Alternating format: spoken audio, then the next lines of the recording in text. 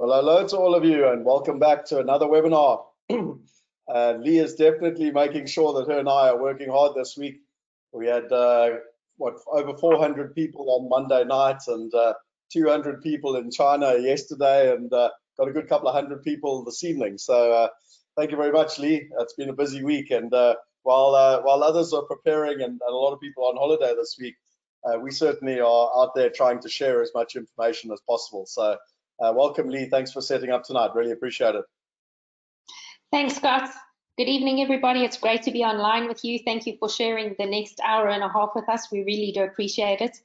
As always, I'm here to keep Scott on his toes and make sure that he answers any questions that you have. So you will see in the top corner that you have a chat box. That's where you can drop any questions or comments.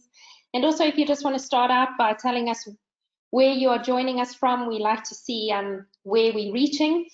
We've had some pretty interesting ones between our last two webinars coming up, countries that we haven't had anymore, had before. So it's been a rather interesting week for us.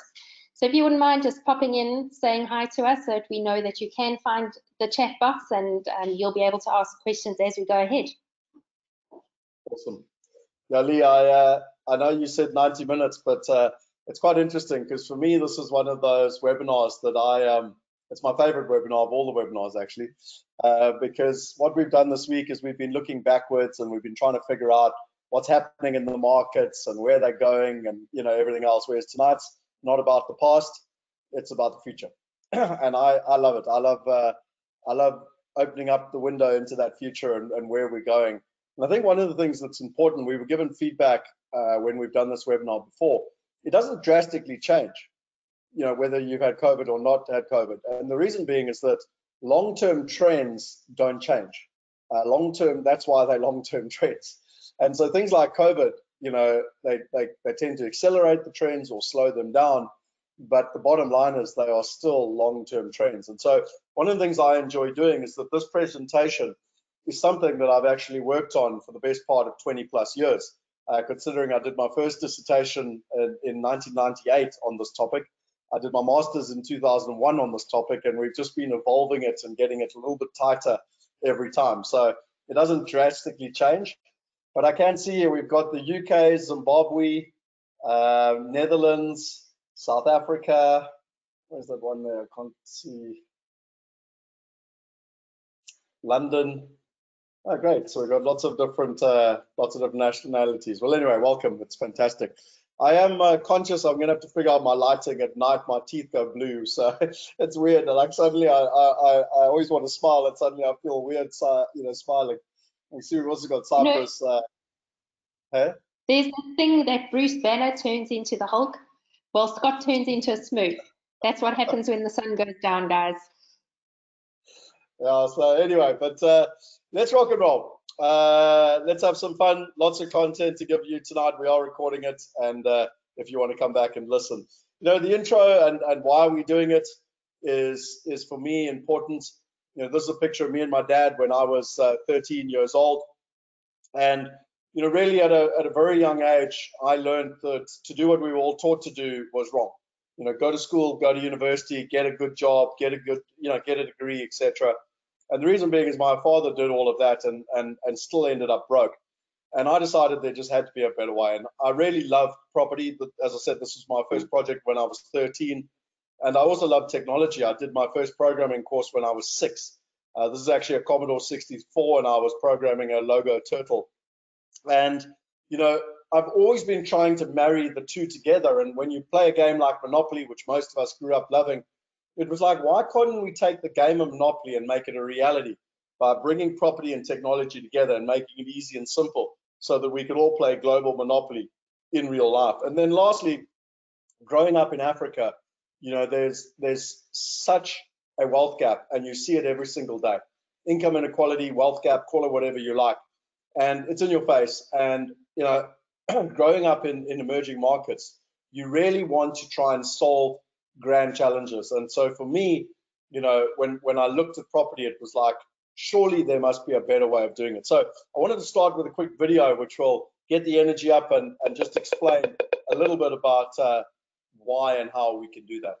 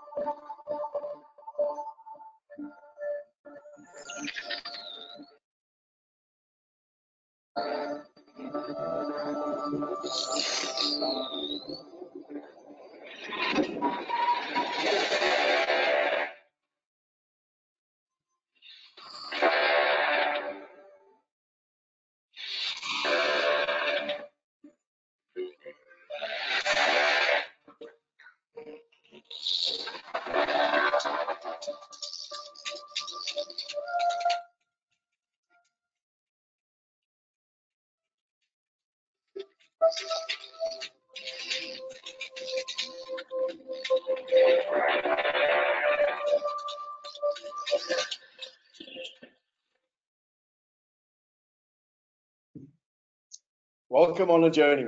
And so this is a slide that I've loved for many, many years. And Napoleon said the right information at the right time is 9/10 of any battle. And the challenge is what information do you look at? You know, when we look at the newspapers, it's all doom and gloom. They call CNN crisis network news. And, you know, literally it's all about the shutdown and what we will or won't do. I was on a webinar with Roger Hamilton last week. And actually what was really interesting is that he went and he had a whole lot of links. And this is the first one, apparently in American, 31% of people can't pay rent. Just by the way, Lee, I love showing people articles and a Wealth Migrate ad popping up at the same time. Good on Google. And so this here is, I'm just going to click through them. This is 1/3 of Americans missed their rent payments in April. We had a very interesting webinar last night, Monday night, with South Africa, where it's as high, if not higher. Credit card defaults in China. There's so much news out there around the impact that coronavirus is having on consumers and consumer debt and consumer defaults. And when one looks at it, you can be consumed. I mean, you can literally sit there all day long reading newspaper and how bad the world is getting. Sorry, the internet's a little bit slow here. I'm going to open up all these links. I don't know why they haven't opened automatically.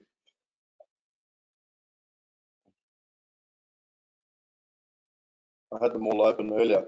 But anyway, I just wanted to show you, if we go back through them, hopefully some of them would have opened. But just really in terms of information, you know, you can see basically unemployment in the US and the UK may worse into a Great Depression. UK economy shrinks to 35%.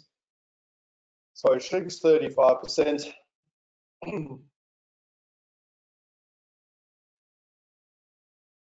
There's one here, unemployment at 10% in Australia. You know, a whole bunch of properties are being repossessed here. Home lenders up to 15 million mortgages. Commercial real estate, you know, 80% of tenants are not paying, etc., etc., etc. And if you are interested in all these articles, I can share with you the links. As I said, Roger Hamilton shared them with me. So one of the things that I find fascinating when one looks at all this news is it immediately puts our brains into crocodile mode, and we go into fight or flight.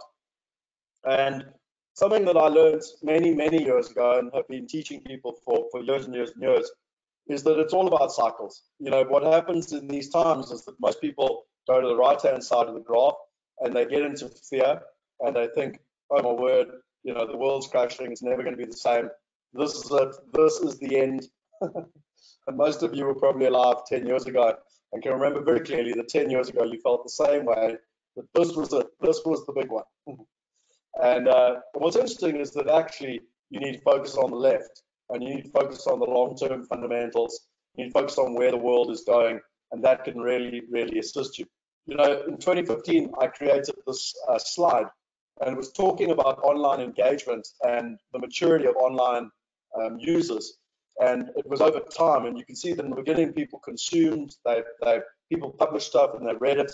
Then they started to participate, like social media. Then they started to buy stuff online, e-commerce. And finally, you got social commerce and e-commerce coming together, which is social commerce or online investing. And, you know, 5 years ago, everyone thought that we were stark staring mad when we spoke about that. And yet it's becoming more and more a reality. All of us are online, and all of us are in social media and on e-commerce. But what most of us are not on is in social commerce.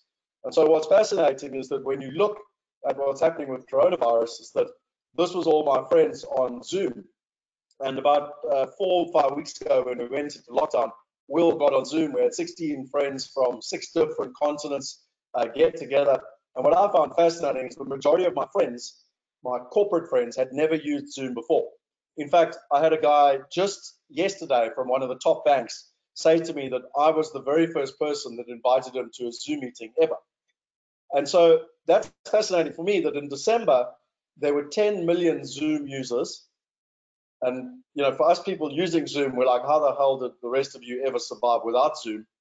And now it was 200 million Zoom users at the end of March, and it's now gone over 300 million Zoom users in 3 months. Now that's a 30-fold increase in 3 months. And you can imagine that their share price is going through the roof. What about online exchanges? What's really interesting is that the JSE, the Johannesburg Stock Exchange, the New York Stock Exchange, the London Stock Exchange, they've never done online AGMs. They've always had physical AGMs. And again, I find this absolutely fascinating. We got shareholders in 43 countries, and we've been doing online AGMs since 2014. And yet in the last month, they had the very first online AGM from one of the top exchanges, and it was actually Alexander Forbes. And so whether you wanted to go online or not, they were forced to. And what's really interesting to me is that when I look at it, the easiest and most simple way to describe it to people is the adoption curve. Because in any new technology, they talk about the adoption curve. And in the beginning, you've got the innovators and then the early adopters. And, the classic example for me is my cell phone. In 1999, I graduated out of university in 1998. I went to London in 99. I was 21 years old. And I got myself a cell phone. And I remember getting hold of my mother and saying, Mom, I got a cell phone. And she was like, wow, that's extravagant. See, that's a classic example of pleasure. So I'm an early adopter, I'm an innovator, and I like to go towards something. So I thought having a cell phone would be so cool. Nowadays, every single one of you on this call, I virtually guarantee you has a cell phone. And if you don't, you are literally disconnected from the world and basically can't connect or work. Okay, so what happens is that the late majority and the laggards, eventually get involved. They have to. My mother didn't want to do internet banking because she was worried they were going to steal her money, and yet now she's doing internet banking, and lucky for her, she had to do it because she wouldn't even be able to get to the bank now. And even more recently with e-commerce, my mom tried to buy something online over Christmas, and she ordered 3 presents and only 2 turned up, and she was so irritated. And she was like, I'm never shopping online again, and this is absolutely ridiculous.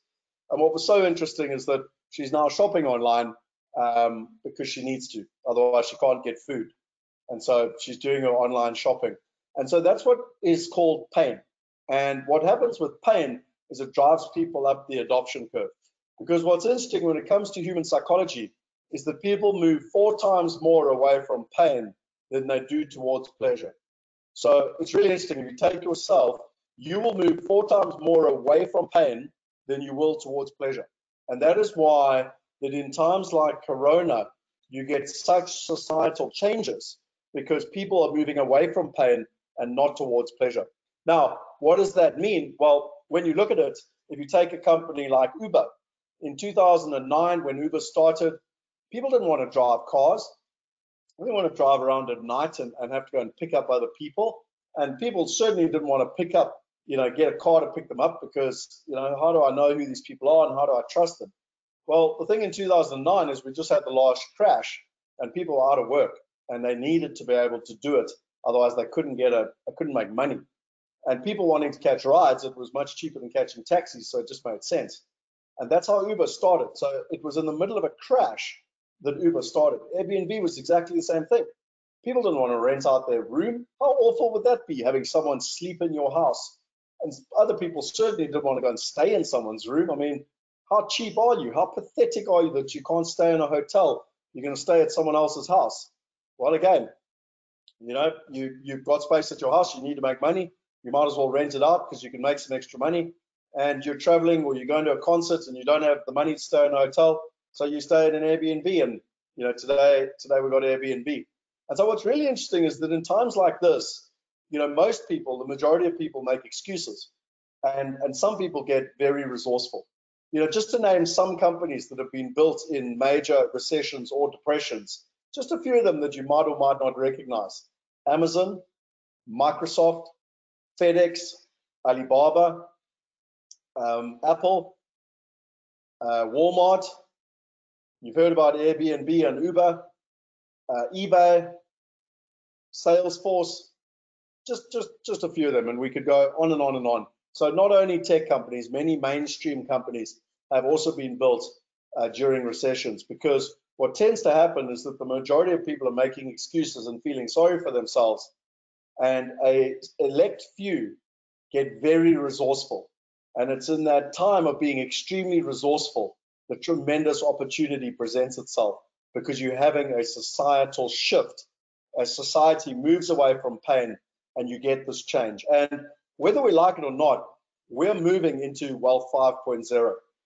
We've been talking about this for a while. There's Society 5.0, there's Entrepreneur 5.0, and there's Wealth 5.0. And whether we like it or not, this is happening. And so I tend to invite people and say, well, you can fight against it, or you can go with the change. Something I learned as a business person is that it's much easier to swim downriver with the flow of the river than to swim upriver. It's much easier to catch a wave on the ocean if you're catching the wave versus trying to swim into the waves. And so the purpose of tonight is to share with you the direction of where the world's going. And no disrespect, but with or without your permission, the world is going in this direction. And so you can either swim upstream or you can go downstream in terms of where the world is going. And what is Wealth 5.0 all about? Well, the first thing is that people want to know about their impact. What impact are they having on the planet? What are they doing to create a better and more sustainable planet for all? What is their footprint, whether it's their carbon footprint, their plastic footprint, et cetera, et cetera. Then it's about creativity. How creative are you, and how much value are you creating for others? I always teach my son, if you want to make money, figure out how to add more value. The third thing is high touch. So it's good to add value to one person, but how do you add value to 10 people or 100 people or 1,000 people or 1 billion people? Because at the end of the day, it's if you want to make money, it's how do you add more value to more people, but in a personalized, high touch way. The third thing is high tech. The fourth thing is high tech. How do you use technology? Now, what's so interesting is that when you caught your last Uber, did you phone your friend and say, listen, I'm coming on an Uber, see you in 10 minutes? Or did you phone your friend and say, I'm using TCP HP, and I'm going to be using the electronic codes behind the internet, which are going to send noughts and ones down the internet, ultimately used by the internet. And then I'm going to be using this app on the internet, which is going to help me book a car and get me from A to B and help me arrive. Not at all. No one cares about the technology. They just care about the application. They just care about I'm catching an Uber. And it's exactly the same thing. You don't need to understand. I have a master's degree in technology, cum laude. It's not about that. It's not about the programming and understanding the languages. It's about understanding the application of the technology. And the last part, number 5, is digital. The world is going digital, whether we like it or not. And interesting for me is that, we're having this webinar now. Many people, it's their first webinars. Certainly most of the business people I work with, they're running webinars for the first time. I do find it very interesting. I've been working from home and digitally since 2004. We did our first webinar in 2008. And so this really hasn't changed anything. In fact, the fact that I can't go running and go on my boat and buy beer is literally the 3 things that the coronavirus has stopped for us. And I'm sorry if that sounds really negative, but business has not changed one bit. And in fact, it's got a hell of a lot more busy. And so the question for you is, how do you go digital? How do you solve people's problems? And how do you future-proof them? And so what that means is find people's problems and solve it for them. So future-proof it, which basically means you solve their problems and you give them a better future. Now, whether you like it or not, this is a formula, Wealth 5.0, and you get to choose whether you're going to go with this or away from it. Now, tonight I'm going to be sharing with you all the applications that I think you can be using to go with Wealth 5.0. And what I'm going to be sharing with you later is that one of the things that we've invested the last 2 decades of our life in is how to make property investing easy. How do you make real estate investing easy? And something we came up with in 2014 was we allowed shareholders or investors to actually invest in our platform. So in our company, so to become shareholders of the likes of Amazon or Alibaba, we allowed them to do that and participate in our company. And I'm going to share with you at the end tonight, it's not for everybody, but if you are interested, I'm going to share with you how you too can do that, how you can get a discount, and also how we've agreed a rand hedge, so that although the rand, some people are all over the world, some are in South Africa, and the rand has spiked terribly, and I'll explain to you how we've got a rand hedge where you can actually invest at 15 rand to the dollar. And the question really for all of you, as I invite you on this journey, is that whole thing of, are you going to keep doing what you've always done and expect different results, or are you going to do something different? Now, just by the way, if you keep doing the same thing and expect different results, that's the definition of insanity. So as the world is changing, you get to choose. Are you going to play to where the world is right now, or even worse, where the world was a year ago? Or are you going to play to where the world is going? And as Wayne Gretzky, one of the greatest ice hockey players, said, the good players play to where the puck is, which is where the ball is. The great players play to where the puck is going. And that's our invitation to you tonight on this journey. So, a quick question that I always like to ask, because I want to get your brain working. Who is Ronald Wayne? Can anyone tell me? If you want to tell me in the chat box, who is Ronald Wayne? And while you do that, I'm going to have a sip of water.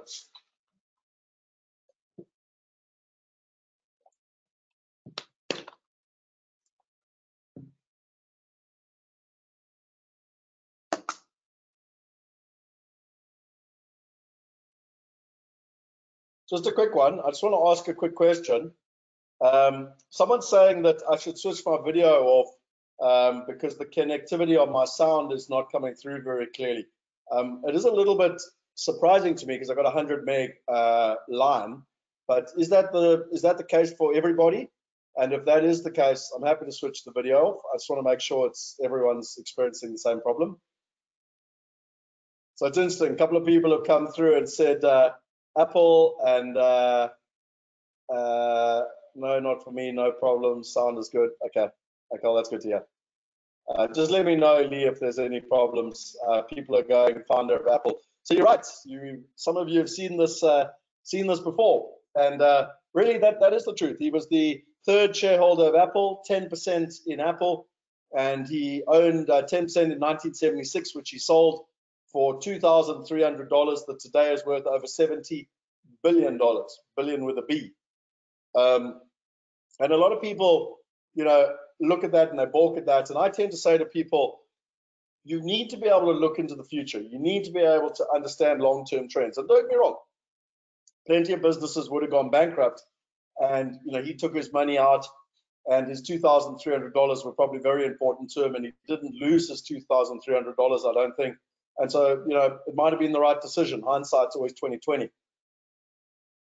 However, the invitation tonight is that the right information at the right time is the 9/10 of any battle, and that's what we're trying to do. We're trying to give you the right information so that you can make the right type of decisions. So, I often like to talk about this, but Delta was the oldest airline started in 1924. It's the biggest in the world. It's the oldest operational in the world. It's quite interesting. I've spoken about this for probably a year, Lee, and I might have to update this quite soon because all these companies might be out of business, but who knows? They did fly to 334 cities in 64 countries.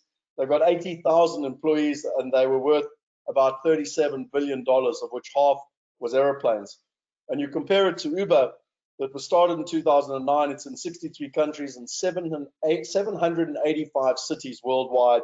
It's got 22,000 employees, and it's worth over $50 billion. And then the Marriott Hotel, 1927 is when it started, 200,000 employees. It's got 4,087 properties. It's in 80 countries. It's got 697,000 bedrooms, and it's worth $18 billion. And just by the way, it was the first hotel group worldwide to go online. And you compare that to Airbnb, and they've literally got 3,100 employees in 81 cities, 191 countries, with 5 million listings, so 6, 7, 8 times the size of Marriott. And it's just fascinating because how the world is changing. Sorry, Lee, is there something I'm doing right or wrong? No. You're doing everything right. I just wanted to comment and say that it's going to be interesting to see the same presentation in a year from now when we are on the other side of COVID, because Airbnb, Uber, they all joined the presentation due to how society had to change and adapt after the last financial crisis. So it is going to be interesting. It's going to be fascinating to see how resourceful they are, because I think Airbnb is a phenomenal company. I don't speak as highly for Uber. I think Airbnb is just well run. I've read a lot about them. They've got a great team. I'm an Airbnb customer, both as a supplier and a user. It's a great experience. And I mean, I thought it was bulletproof, quite frankly. And Corona came along, so it's going to be interesting to see how they improvise basically and how resourceful they can be. Absolutely. What's fascinating though is they're a community company, and people believe in them and believe in their brand and their community, and therefore they will be able to pivot a lot easier than Uber, where no one, well, certainly the drivers don't like Uber. So it's not, they don't have the brand loyalty that Airbnb does. So I wanted to share with you this slide, and it's a really interesting slide, and it comes from the Wall Street Journal. And again, it'll be really interesting to see some of these stats updated over the next 6 to 12 months. But what's really interesting is that these are technology companies that have disrupted industries and the value which has been created during this time. And what I would hazard a guess on is that this might be like a dot-com boom bust, where the internet, prices of companies like Apple, went down, etc. But the good companies didn't go anywhere, and the good tech companies that are disrupting industries, like Uber as an example. I love Uber, and I don't know how I'd live without Uber. And so as soon as we get back away from coronavirus, we're all going to go back to wanting to use Uber. And that for me, I find fascinating in terms of how these technology companies have created this value. And as the world changes and as we all go online, I would hazard a guess to say in the short term, these numbers in terms of these billion-dollar companies might slow down or even reduce for the next 6 to 12 months, maybe even 2 years, and then they're going to accelerate again because of the adoption that we've been talking about in terms of social commerce. So you can just see here as it goes through the different periods and what has been created over time and the value that's been created as these technology companies disrupt industries. But what I think is really important is that if you take any one of these companies and what has actually happened, and any one of the brands that we all understand and associate with, I'm just going to let this finish before I go to my next slide.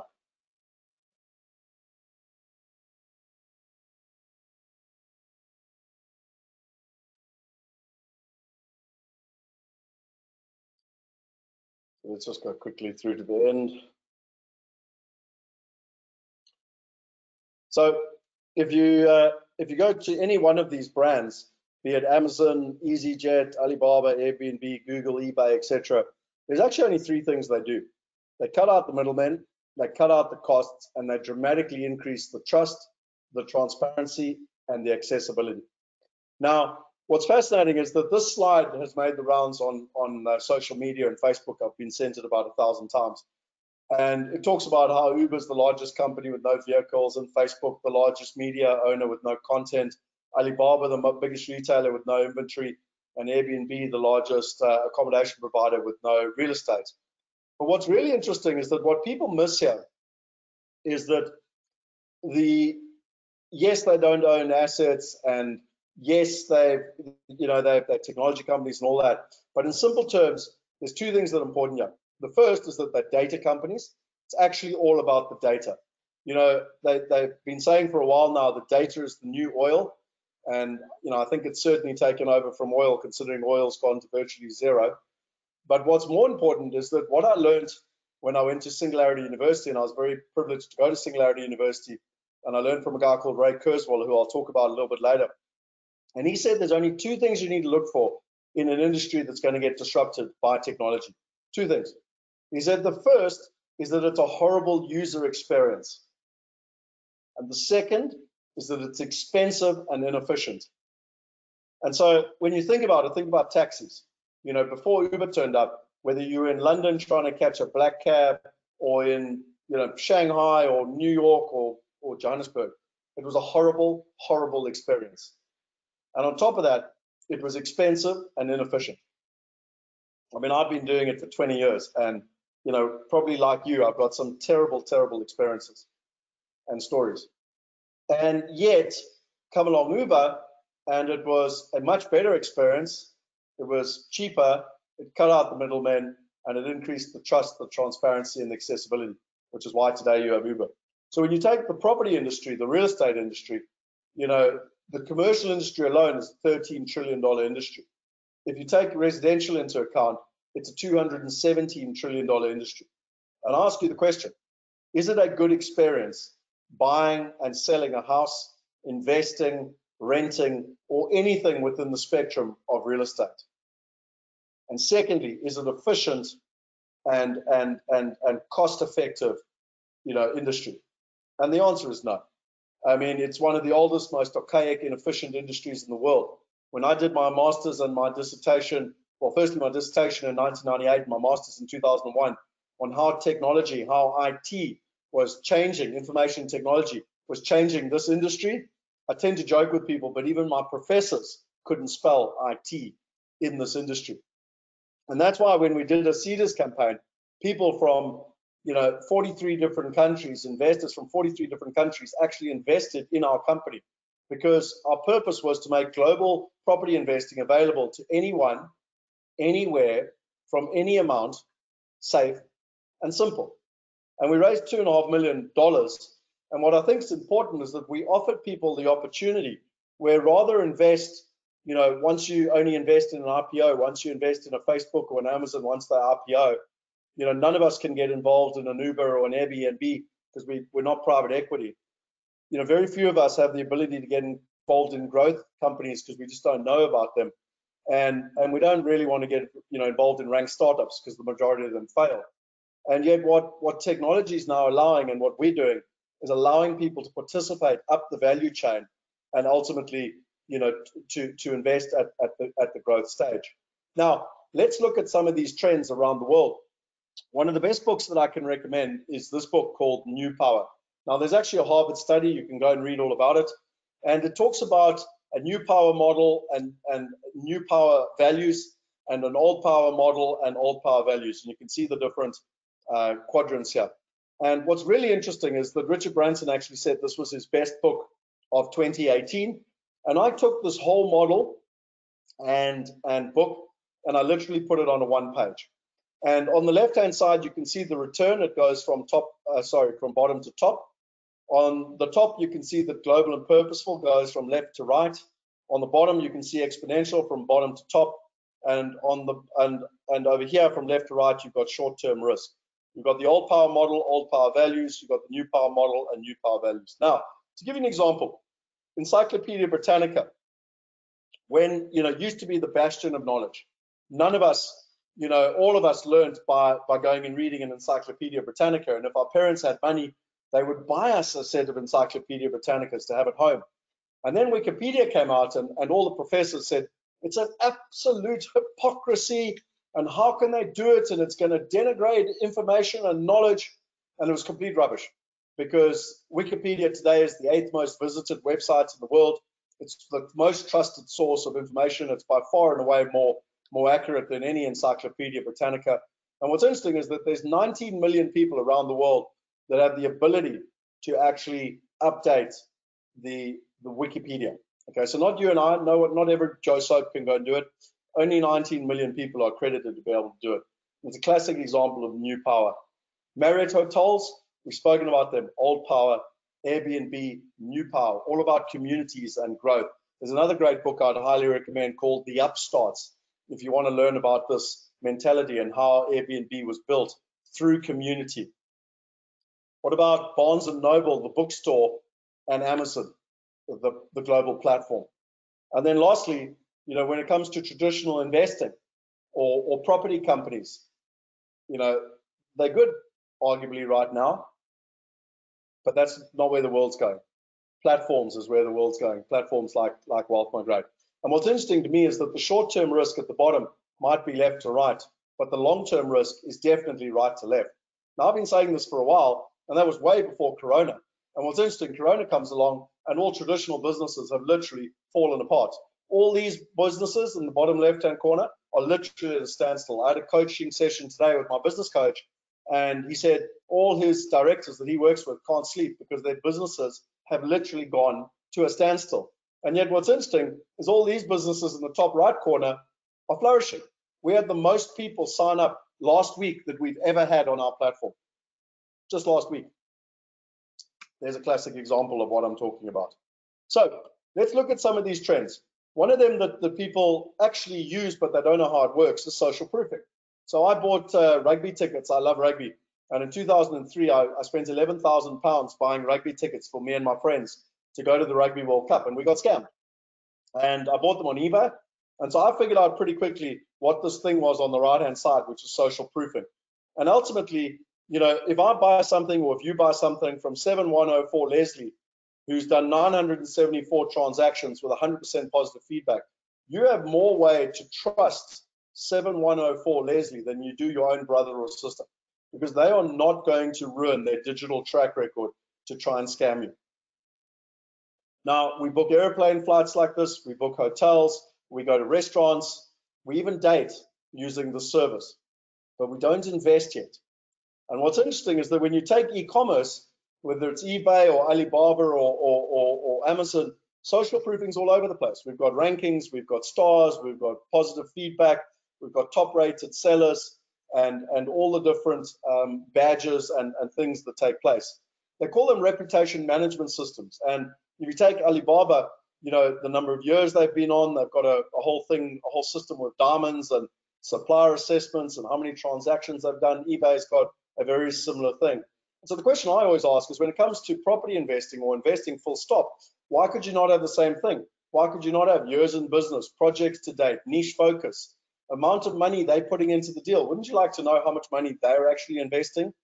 The risk that they're assuming on the project, I'm talking about the partners, the responsiveness to communication. I mean, I've been in the property game for 20 plus years, and property people traditionally are horrendous at communication.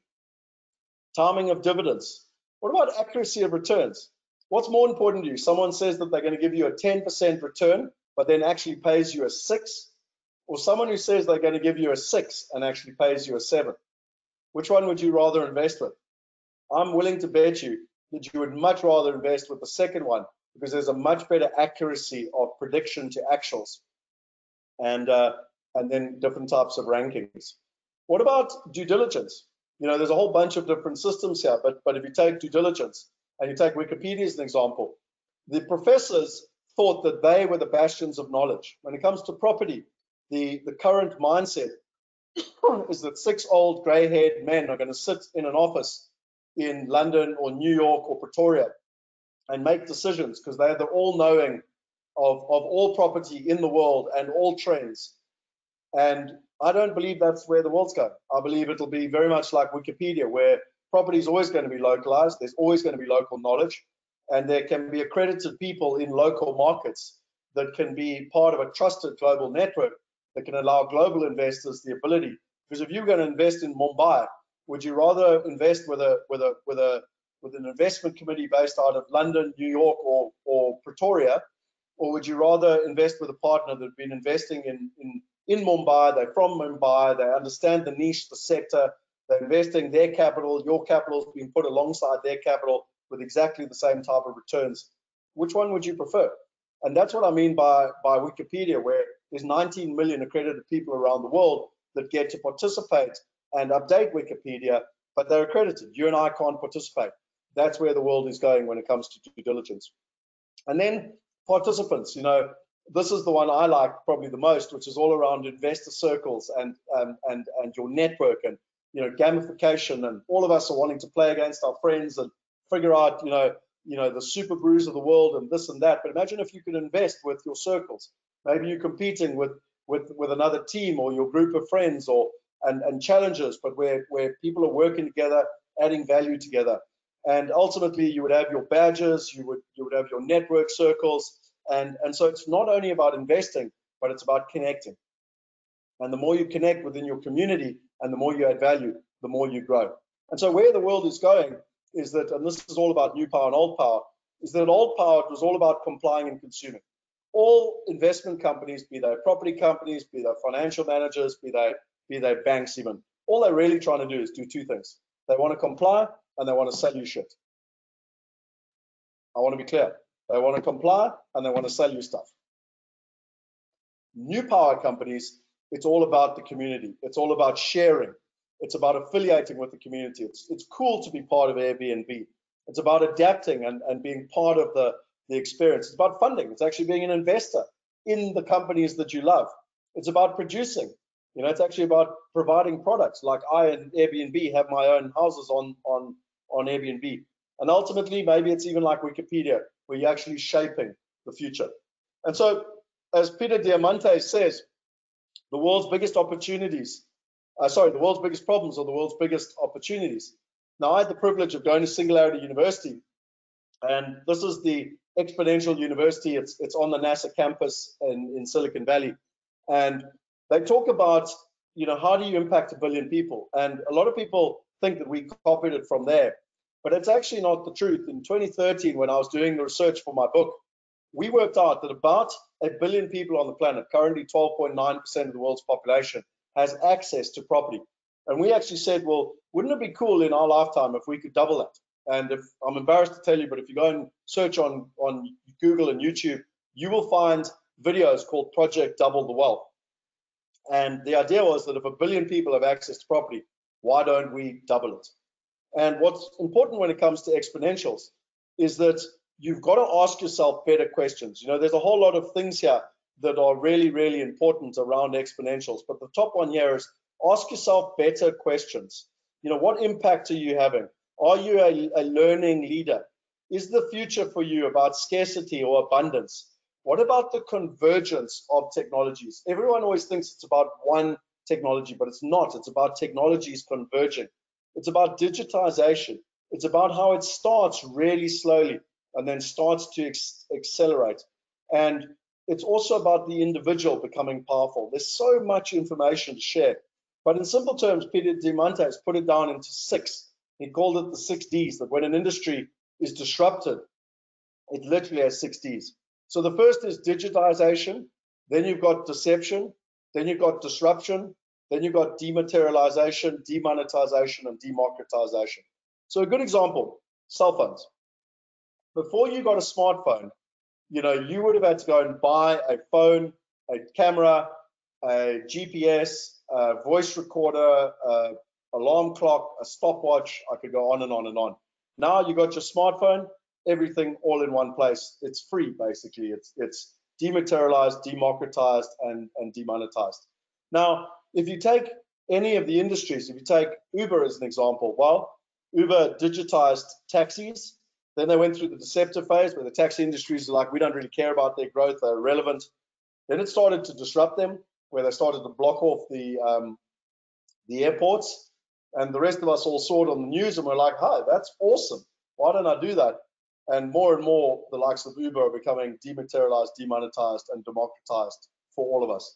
So it's a very interesting framework. And if you take investment, wealth, and real estate, property, I think that we at best are in this digitization phase. I think the corona is going to start accelerating us towards the second stage of deception, but we're far from disruption in terms of mass adoption. And the second big lesson I learned at Singularity University is from a guy called Ray Kurzweil. Now, I mentioned him earlier, but what I found interesting is that this guy is, in Silicon Valley, is known as the most accurate person in predicting the future of technology. He's had an 86% accuracy in picking the year that a technology would come out or disrupt. And he's got some amazing predictions going forward. But the one thing that I had the privilege of learning from him and Peter personally, and the one thing I took away from him is that to predict the future is not that difficult, because what you do is you look for long-term trends and you figure out when they're going to intersect. And it's that intersection point which is where you need to build the solution for. And so, as an example, he told the story of Siri, Siri on your cell phone.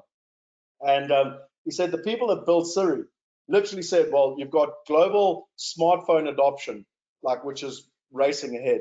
You've got artificial intelligence, which is becoming more and more prevalent in these phones. And secondly, you've got voice recognition. Thirdly, you've got voice recognition. And if you take all three of them, they are trending together. And so they built Siri and they sold it to Apple 18 months later for a couple of $100 million. And that's a classic example of long-term trends intersecting. Let's look at a very important moment. They call it the Netscape moment. Now, what's interesting is that before Netscape came along in 1995, there were 16 million users of the internet. They were traditionally the IT geeky type people that knew how to write code to each other. No one else knew how to participate because they couldn't talk to each other. They didn't know how to code and program. And then what happened is Netscape came along, and it was a browser, which is how you would have logged on tonight. It was a browser and it was easy. And because of that, today there are literally like 4 billion people on the internet around the world. And so what's called the Netscape moment is that the internet had actually been around, some argue, as far back as the 60s. And yet it didn't get mass adoption because it wasn't easy. Please notice the word easy. And so there's a company called Amazon. And in 1995, and funnily enough, Jeff Bezos was an investment banker, so he wasn't a technologist. He just noticed these trends. And at the end of 1994, he resigned from his job and he drove across to Silicon Valley and he started Amazon because he said the internet is a trend worth backing, and he created Amazon. And what's really interesting is that if you read his books, and I highly recommend that you go and read his books, they don't try and figure out where the world is going. They actually stick to the trends that don't change. So he talks about the focus being on customers. And he says customers' demands and needs don't change. They want things that are safe. They want things that are simple. They want things that are cheap. They want things that are fast. And that's what we've got to focus on. Secondly, it's about the long term. Don't just it's not about trying to get dividends or try and please the shareholders in the next quarter. It's about the long-term trends. And that's why Amazon has been so successful. The third thing is that it's neither, most people are either black or white. And their attitude is it's neither, you don't have to choose between black or white, rather make it both. And they always focus back to what's best for the customers and where do we want to be long term. And then secondly, they never ever, rest on their laurels, because every day is day one. And that's why a company like Amazon has been so innovative and today is the world's wealthiest company. The other thing Jeff Bezos said is you must be willing to fail. Most of us have been brought up in an environment where we think failing is the worst thing ever. But if you want to be someone that is going to change the world or participate in a project or go out there and live your dream, you're going to fail. And the metaphor I always give to people is none of you learned to walk by reading a book, not one of you. Every single one of you that learned to walk stood up and fell down, stood up and fell down. And only by standing up and falling down did you eventually learn to walk and then run. And that's exactly what he is trying to say. The second thing is you need to be willing to think long term. This is going to come over and over and over and over again. You don't have to worry about what is happening with Corona and all the headlines I showed you. You have to think about where is the world going in the next 5 to 10 years and how do I participate?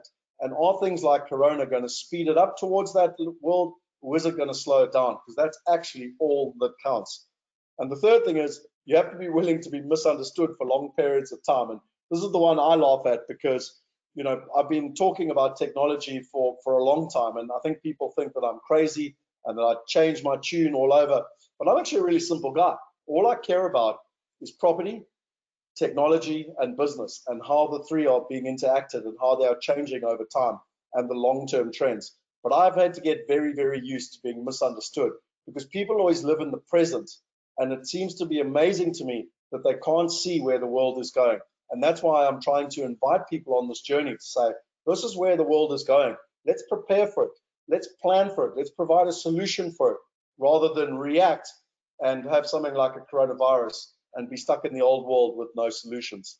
Now, from a monetary perspective, by following these long-term trends, if you'd invested $10,000 in Amazon pre-IPO, today it'd be worth $12 million. And what's also interesting is that if you'd invested in the crash, because remember the IPO was in 1997, so you had the dot-com boom and bust, and the Amazon share price went from $76 to $6. And so while everyone else was running away, and by the way, Jeff Bezos never sold any of his shares, people actually invested. And what's really interesting is if you look, for many years, the Amazon share price went sideways. But those people that believed in the long-term future, do you know that if you invested $10,000 at the time of the dot-com bust, today it'd be worth $152 million. So sometimes chaos is your best friend. And the thing that I find most interesting is that the dot-com boom bust created chaos for Amazon as well. And it forced them to change into a platform business. And it was changing into a platform business that ultimately they've built the value of the company that they've got today. It's all about the platform.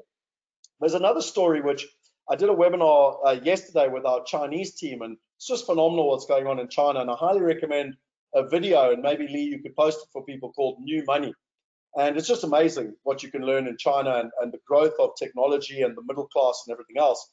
And a company many people have heard of called Naspers actually invested $32 million for 46% of a company back in 2001. So again, right in the middle of the dot-com boom bust.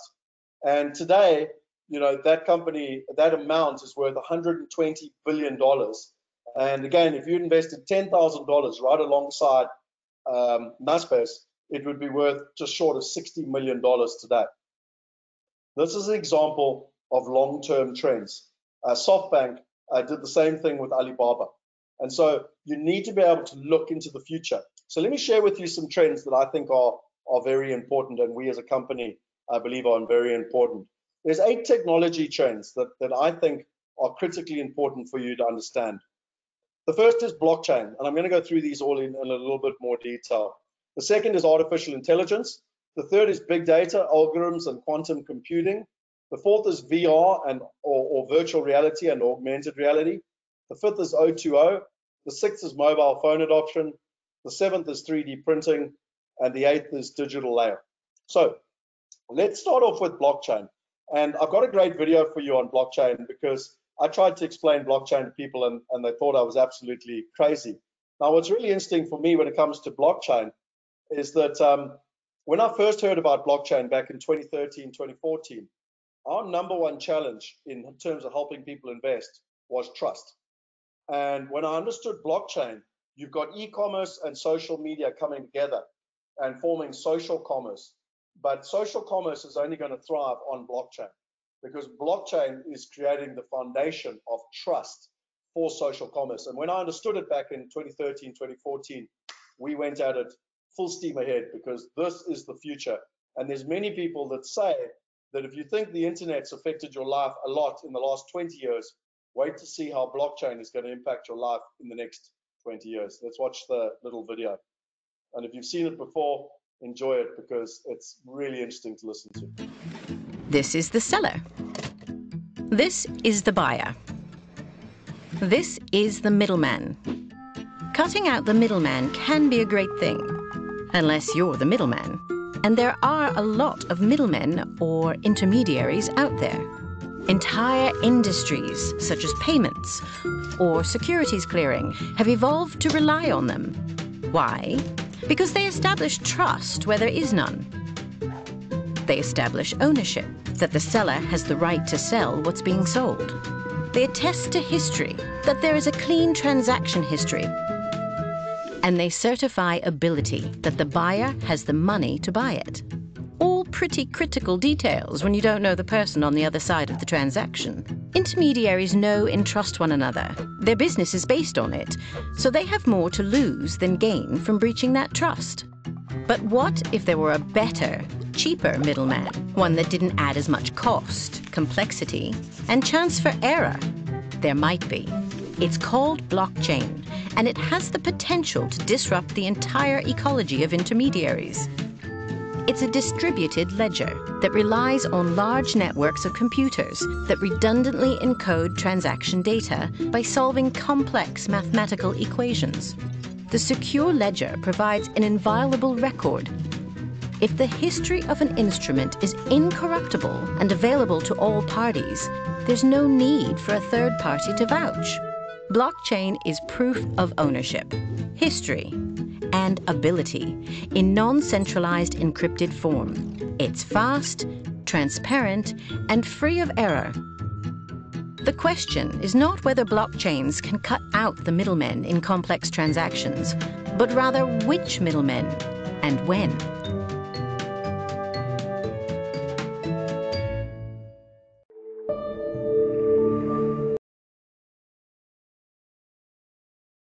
So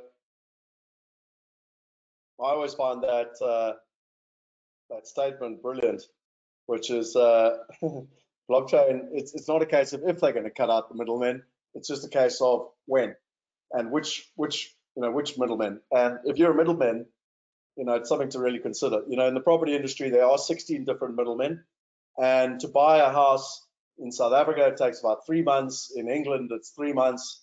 In Australia, it's 3 months. In America, it's quite a lot quicker. It can be anywhere from a week to 4 weeks. But imagine if you could do it on the blockchain, which they are now really starting to do, and you can do it in seconds or even minutes, and cut out all the middlemen. And imagine if you could do it through your cell phone and not have to pay a huge exorbitant estate agent fees and lawyers fees and conveyancing fees. People think that I'm crazy. Wait and see. So let's so blockchain for me is a critical one. Let's move to the second one. And sorry, just before we do, there was an article in Inc. magazine about the 9 industries which are going to be most disrupted by blockchain. And when you look at it, it's the most inefficient and archaic industries in the world. And the first one's banking, and the second one's real estate. And it's pretty much a no-brainer because they both need a huge amount of trust, which was explained in that video. There's a huge amount of middlemen trying to shovel paper between each other, and blockchain literally solves that problem in terms of where the world is going. The second one is AI. I've already spoken about artificial intelligence and Ray Kurzweil. Ray Kurzweil is actually the father of artificial intelligence, or the grandfather of artificial intelligence. He runs artificial intelligence for Google, just to put it in perspective. And he's the guy I was speaking about earlier with the long-term trends. And he reckons that AI by 2029 will reach human levels, and that by 2045 would have multiplied the intelligence of the human biological machine of our civilization a billionfold. Now, whether we like it or not, this is coming. People are devastated. Oh, we're all going to lose our jobs. Robots are going to run our lives, blah, blah, blah. Maybe. I'm happy to have a Q&A at the end if you want to discuss it later, but it's coming. And all of you are using AI already, whether you know it or not. My wife said to me the other day, it's amazing. She went online to buy something. I can't remember what it was. And then suddenly all over Facebook and Google were ads for the type of product she was buying. That's artificial intelligence. And it's the same with your phone. It knows where you're going, everything. You will actually be amazed how much artificial intelligence is already in your life and making your life a lot easier. It's not all negative. It's making your life a hell of a lot easier. The third one is big data. And, we've got simple tests like the investor test, because ultimately, imagine if you could take the personality tests, whether it's Roger Hamilton's wealth creator test, Richard Neff's personal driving dynamics test, our investor test, bring all that information together. These systems all exist already in big data, and then you put it into algorithms like GIDS, the Global Investment Due Diligence System. You take all the fundamentals of property and macro and microeconomic analysis, long-term trends around currency and everything else. And I could do 2 hours just on this slide. And ultimately, it comes together and it helps you and I that have access to a mobile phone make the right investments for ourselves, personalized right investments. So, I want to retire, say in 10 years, I'm just making it up, and I want to have X amount of passive income, and I put it all in the calculator. And basically, every investment I look at, it looks backwards at all the algorithms and the big data. And if you extrapolate back for long enough, you can future-proof forward. That's the way all the big investors and systems work. And it's not 100% accurate, but it's a hell of a lot better than your gut feel or your financial advisor telling you what they would like to tell you so that they can earn the most fees. And ultimately, it helps you predict what is the best investment for you in a personalized way to get you to your results. That's where the world is going. The fourth is VR and AR. So virtual reality is where you stick a mask on your head and you can pretty much go anywhere now.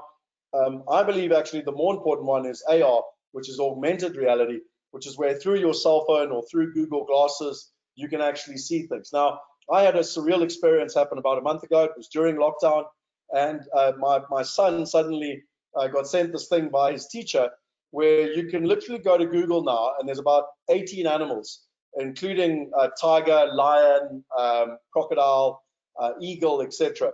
And you can literally click on Google, you'll see it come up and it says Google picture, and in your room it puts an alligator. So like there's been a whole bunch of people in Neisner saying they've sent a thing of a shark, and I keep replying and saying, yeah, because there's no boats, the wildlife are even coming out of the lagoon. And I mean, this is a picture of a an alligator. Well, I tell people it's a crocodile, but it's actually an alligator. This is a picture of my son with a tiger. That's him playing with a lion.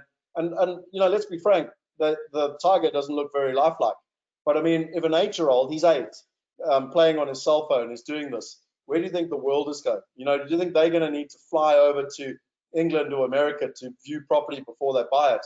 What's interesting in the lockdown is that I'm meeting estate agents. Most estate agents are in complete disarray. I'm meeting estate agents that are doing virtual tours, selling online, and they're actually thriving because everyone else is out of business.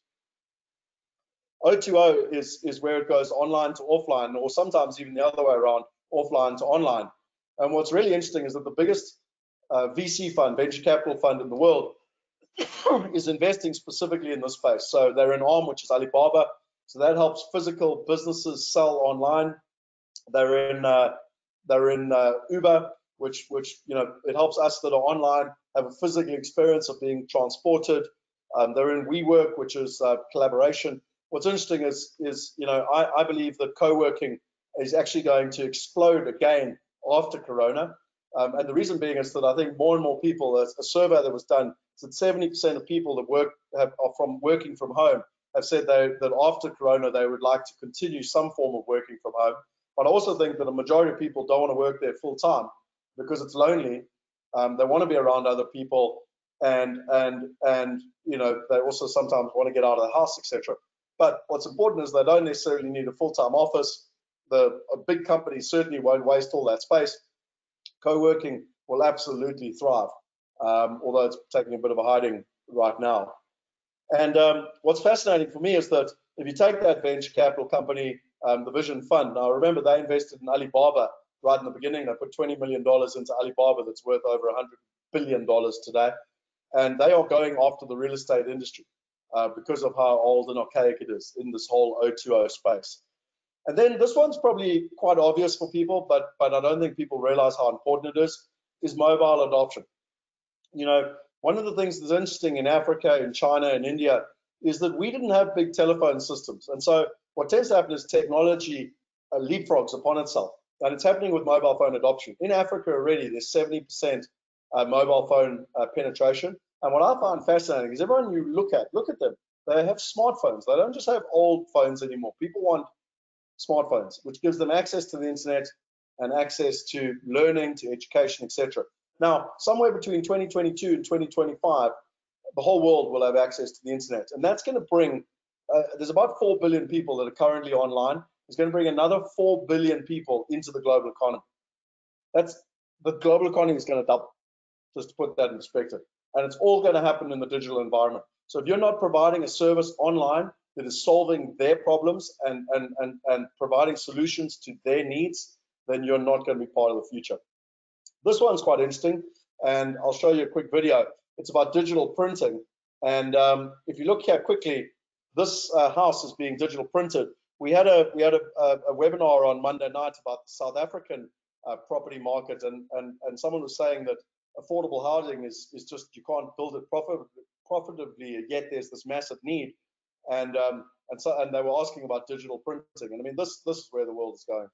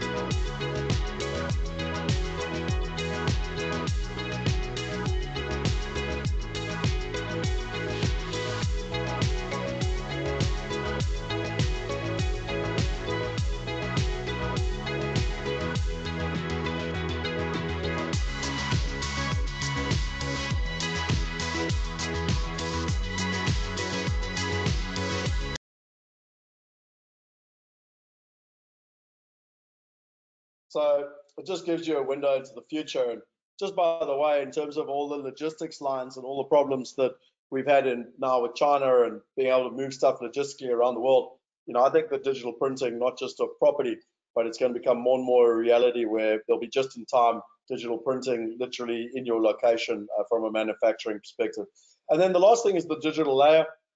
And this is where it all comes together. It's actually with beams and sensors. And, we talk about smart TVs, smart watches, smart telephones, smart fridges, et cetera, et cetera. And everything's getting smarter and smarter. And it's because of all the technology that's in all the systems.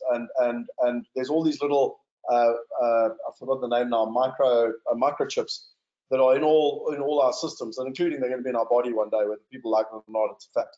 And it brings it all together in the digital layer, and there's going to be billions and billions of these all over the place, and that's going to allow us and bring it all together in terms of the digital environment. And it's happening. I mean, again, go and watch that video, New Money, that I spoke about in China, where everything's connected and how efficiently it actually runs in terms of where the world's going. So those are the 8 technology trends. Let's look at the 8 social trends. You've got social commerce and collaborative investing. You've got the rise of the middle class. You've got globalization. You've got blockchain and cryptocurrencies. You've got social pressure to democratize access to wealth. You've got gamification. You've got personalization. And you've got investors wanting to have a purposeful impact. So the first one is social commerce and collaborative investing. Now, I highly recommend going to my LinkedIn profile and reading all about this. And because collaborative investing has been around for centuries. And it was pretty much done traditionally by the kings and queens. There's 5 principles to collaborative investing, and the only people that were able to do it were people with a hell of a lot of money. And there's 5 principles, and those underlying principles of investing have not changed, and they are extremely sound fundamentals to investing. Why did most of us not do it? Well, we just didn't have the money or the resources to be able to do it. And that's why we talk about collaborative smart investing. Because ultimately you've got social commerce. I've told you already, e-commerce and social media coming together is social commerce. You've got collaborative investing, but just like you've got a smart TV and a smart watch and a smartphone, why can you not have smart investing? And that's what this whole article is about, taking into account global trends that are happening across production, commerce, compliance, regulation, and trust, and some of the brands that people can recognize. Now, really what's interesting in collaborative smart investing is it is the ethos behind Wealth 5.0 and where the world is going. And again, I find it fascinating because we've been talking about this for a long time, and now Corona is just speeding up this adoption massively. The second thing is the rise of the middle class, and more people are moving to the cities. But there's 3 things we look for: a large population, urbanization of that population, and internet adoption. If you look for those 3 things, you basically have a rising middle class. Now in China, 400 million people joined the Chinese middle class in the last 30 years, and that is why the economy has boomed from virtually nowhere to the 2nd biggest economy in the world, and arguably on track very quickly to become the biggest economy in the world. Now, there are 1.2 billion people joining the middle class over the next 10 years, and we've got the opportunity, all of us, through digital solutions, to provide opportunities to that rising middle class. They've all got the exact same needs. They want access to education, they want access to health, and they want access to wealth. The third thing is globalization and capital flows. What you tend to find is that there's large capital flows from the emerging markets into the first world markets from a safety perspective, and yet at the moment it's been the top 1% of the top 1%, still the wealthiest people. What I find fascinating is in China alone, there's 800 million people that are on WeChat, which is like a WhatsApp service that they've got in China. You can invest through WeChat, and legally they can invest, up to $50,000. And what's interesting is that Ken was talking just yesterday, is that they're looking to relax regulation over the next 2 to 5 years. Can you imagine the average Chinese person that goes through the airports in not what do they call it, duty free? The average Chinese person spends 4 times more than any other nationality in duty free.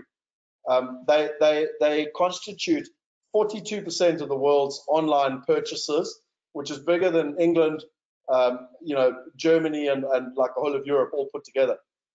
And imagine like being able to invest online as well when that middle class has access. Blockchain and cryptocurrencies. So cryptocurrencies had a very much a They call it the Gartner hype curve.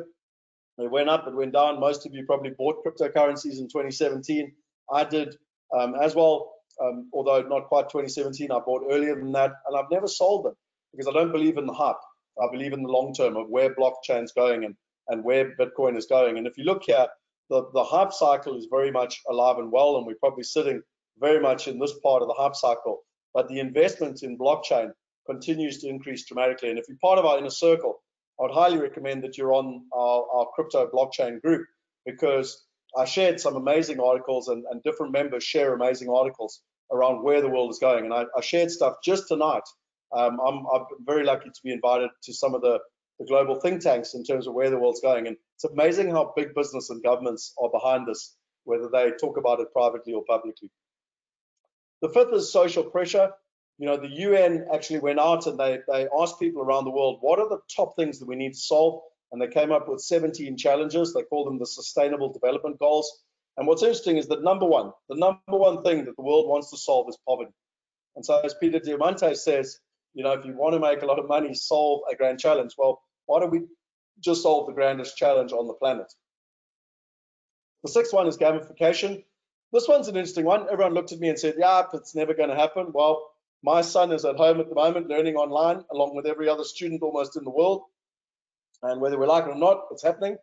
And my son is not going to sit, he's 8, he's not going to sit on a Zoom call for 6, 7, 8 hours. It's not going to happen. The only way that you're going to get the best out of him is gamification. And the benefits of gamification are instant feedback, better learning environment, prompting behavioral change, can be applied to most of the learning needs, and it impacts the bottom line and just a general learning experience. So again, coronavirus is forcing this to happen, whether teachers and the education system, both at school and at university, like it.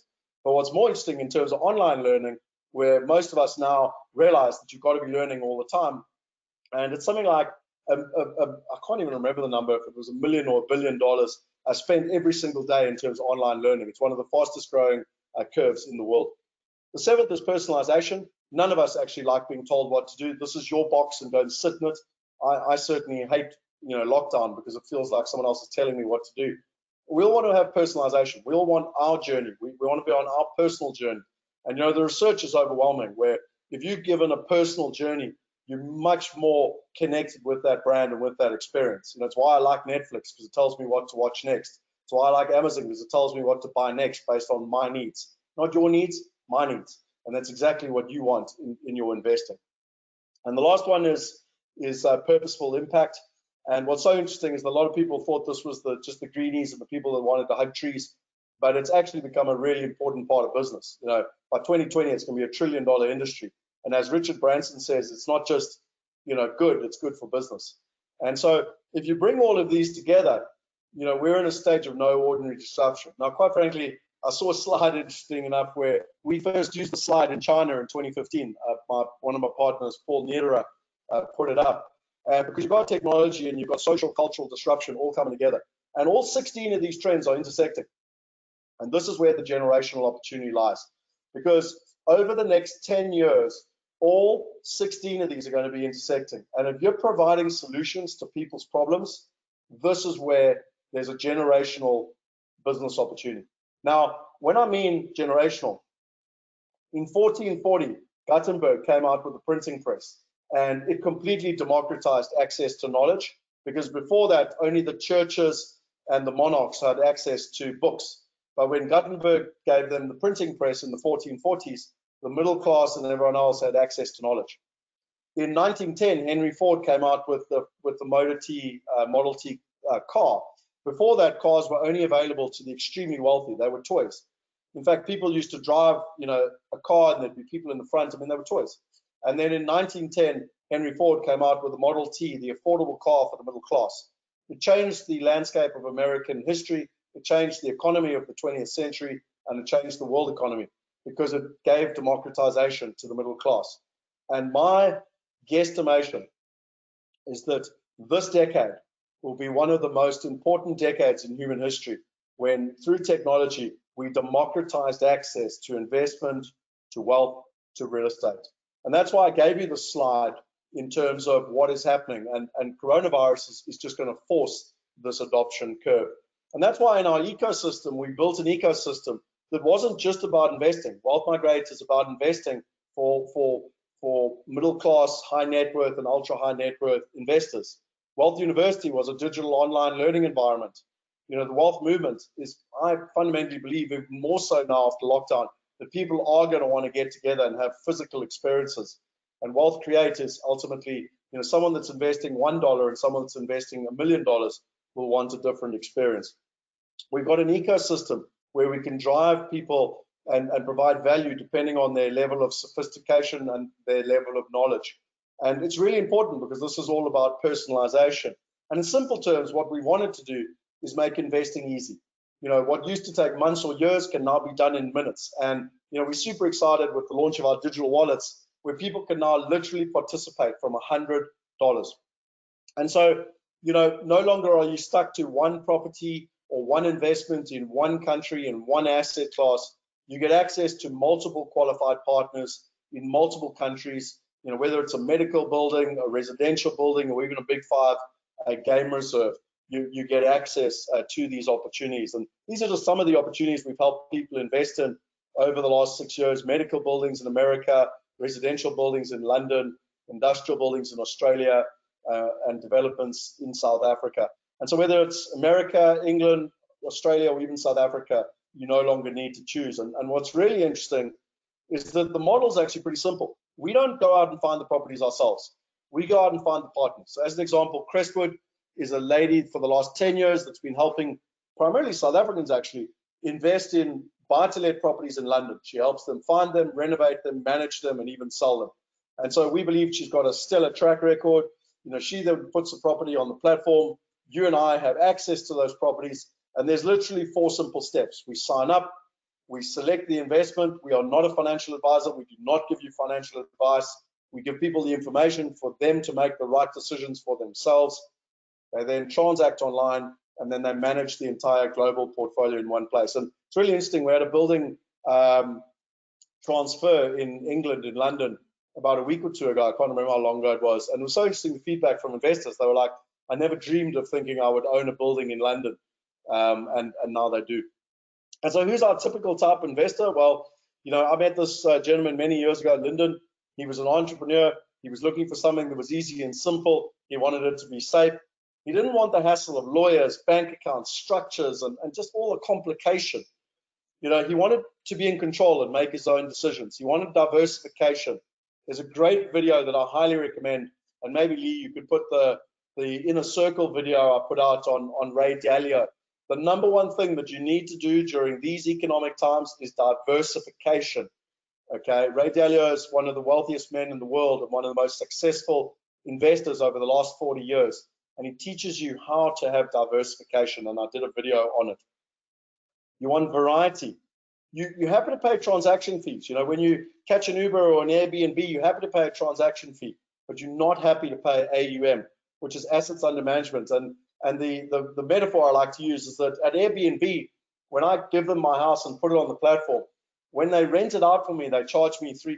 So if I rent it out for 1,000 Rand a night, I get, or $100 a night, I get $97 back. Okay, and I know that it's easy, it's clean, it's transparent. But what Airbnb don't do, which is what the financial industry do with an AUM, is that they charge you a fee every month, whether they're renting out your property or not. And that's the difference. Airbnb only make money when you make money. You want it to be automated and mobile, and you want it to be online. So let's look at an experience in real life. This is Lyndon literally logging into his platform, and he decides to go and look at some deals and starts to go through the marketplace. But he decides, hang on, just before I go through the marketplace, I'd actually like to go back and I'd like to look at my wallet. You know, I'd like to see what I'm dealing with in my wallet. You can see he's got $64,000 in his wallet. He goes through and he looks at all his different deals and the type of returns and when he's getting paid. You can see he's got about $15,000 in his wallet. So he decides, right, I'm going to go and invest. So he decides he wants to invest in a medical building in Texas. He goes and looks at it. He reads through all the information, the overview, the market summary, the investment summary. He goes and reads about the sponsor, who's the partner on the ground. He reads all about the due diligence and what's being done. He goes up to the top right corner where you can see all the financial information in one place. You can see the type of risk categories, so again, it's not hidden on page 32. You can download all the documentation. You can see the milestones. It decides, right, this is a project that I'd like to participate in. He literally goes in, he can put in the amount of money that he would like to invest. In this case, he said $5,000. You can see all the fees completely transparently. You can digitally sign all the different documents. You can download the digital documents that he signed. Obviously, he's read everything. And it gives him all the banking details. In our new model, you can actually pre-fund your wallet as well. And so it's actually all done. And you can actually go in and in less than 2 minutes, you've watched Lyndon invest in a commercial medical building in America. Now, when you look at that simplicity, that's why we've got members in 133 countries. We've done over $600 million through the platform. We've had $100 million actually invested by clients. They've been paid out over $12 million in dividends. You know, we won numerous different awards, but probably the one we're proudest of is we've got a higher than 78% reinvestment rate. And we believe that's only going to continue to increase with the launch of the digital wallets. By the way, the launch of the digital wallets, we're the first platform in the world to have a globally compliant solution with a global digital wallet in terms of investing in the space, property, etc. You can't do it anywhere else. There's not another one. And, you know, would you like to have your money in a global digital wallet protected by European law and backed by 5 of the top banks in the world? You know, that's what we've offered. So that's what members in 133 countries look like. And as I said, you know, when we started with 100,000 minimum investment, then 10,000, then 1,000, and we're super excited now that we're beta testing $100, and we're well on our way to our dream to get it to $1 per person per investment. That's what the investor landscape looks like. There's many platforms that are out there, but we're the only global platform. And like I said to you already, with global regulation and a global wallet. And so we don't actually see them as competitors, we see them as collaborators. Let's look at the business model. Well, in simple terms, we built the platform, Wealth Migrate. On the right-hand side, you've got multiple different ways of demand. You've got business to consumer, B2C, you've got business to business, B2B, and you've got business to platform, B2P. And on the left-hand side, you've got all the different supply. So let's start off with the demand side, just so that you understand what is built and you can actually understand the business applications which are here. I've already explained to you Lyndon. So he would be a B2C customer and he comes in and he uses the platform. If you take this is an affiliate. So this company is Cypriot Realty. They've got about 10,000 clients. They help people invest into Cyprus, and using a completely white labeled solution with all the look and feel of their colors, she can now go to her clients and she can offer them opportunities in England, Australia, America.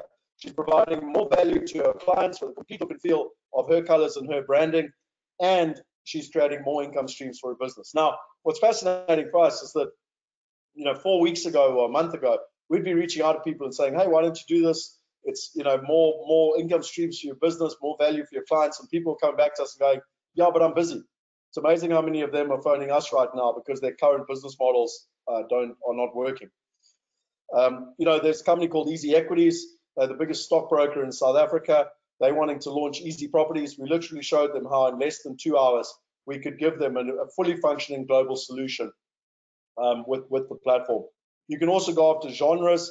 Women in wealth is one of them. Just by the way, for the women that are online, we believe that the women segment, helping women invest, is one of the biggest growth opportunities in the next 10 years. And it's another one of those generational opportunities. In fact, I probably should add that to one of the 8 trends because it's massive.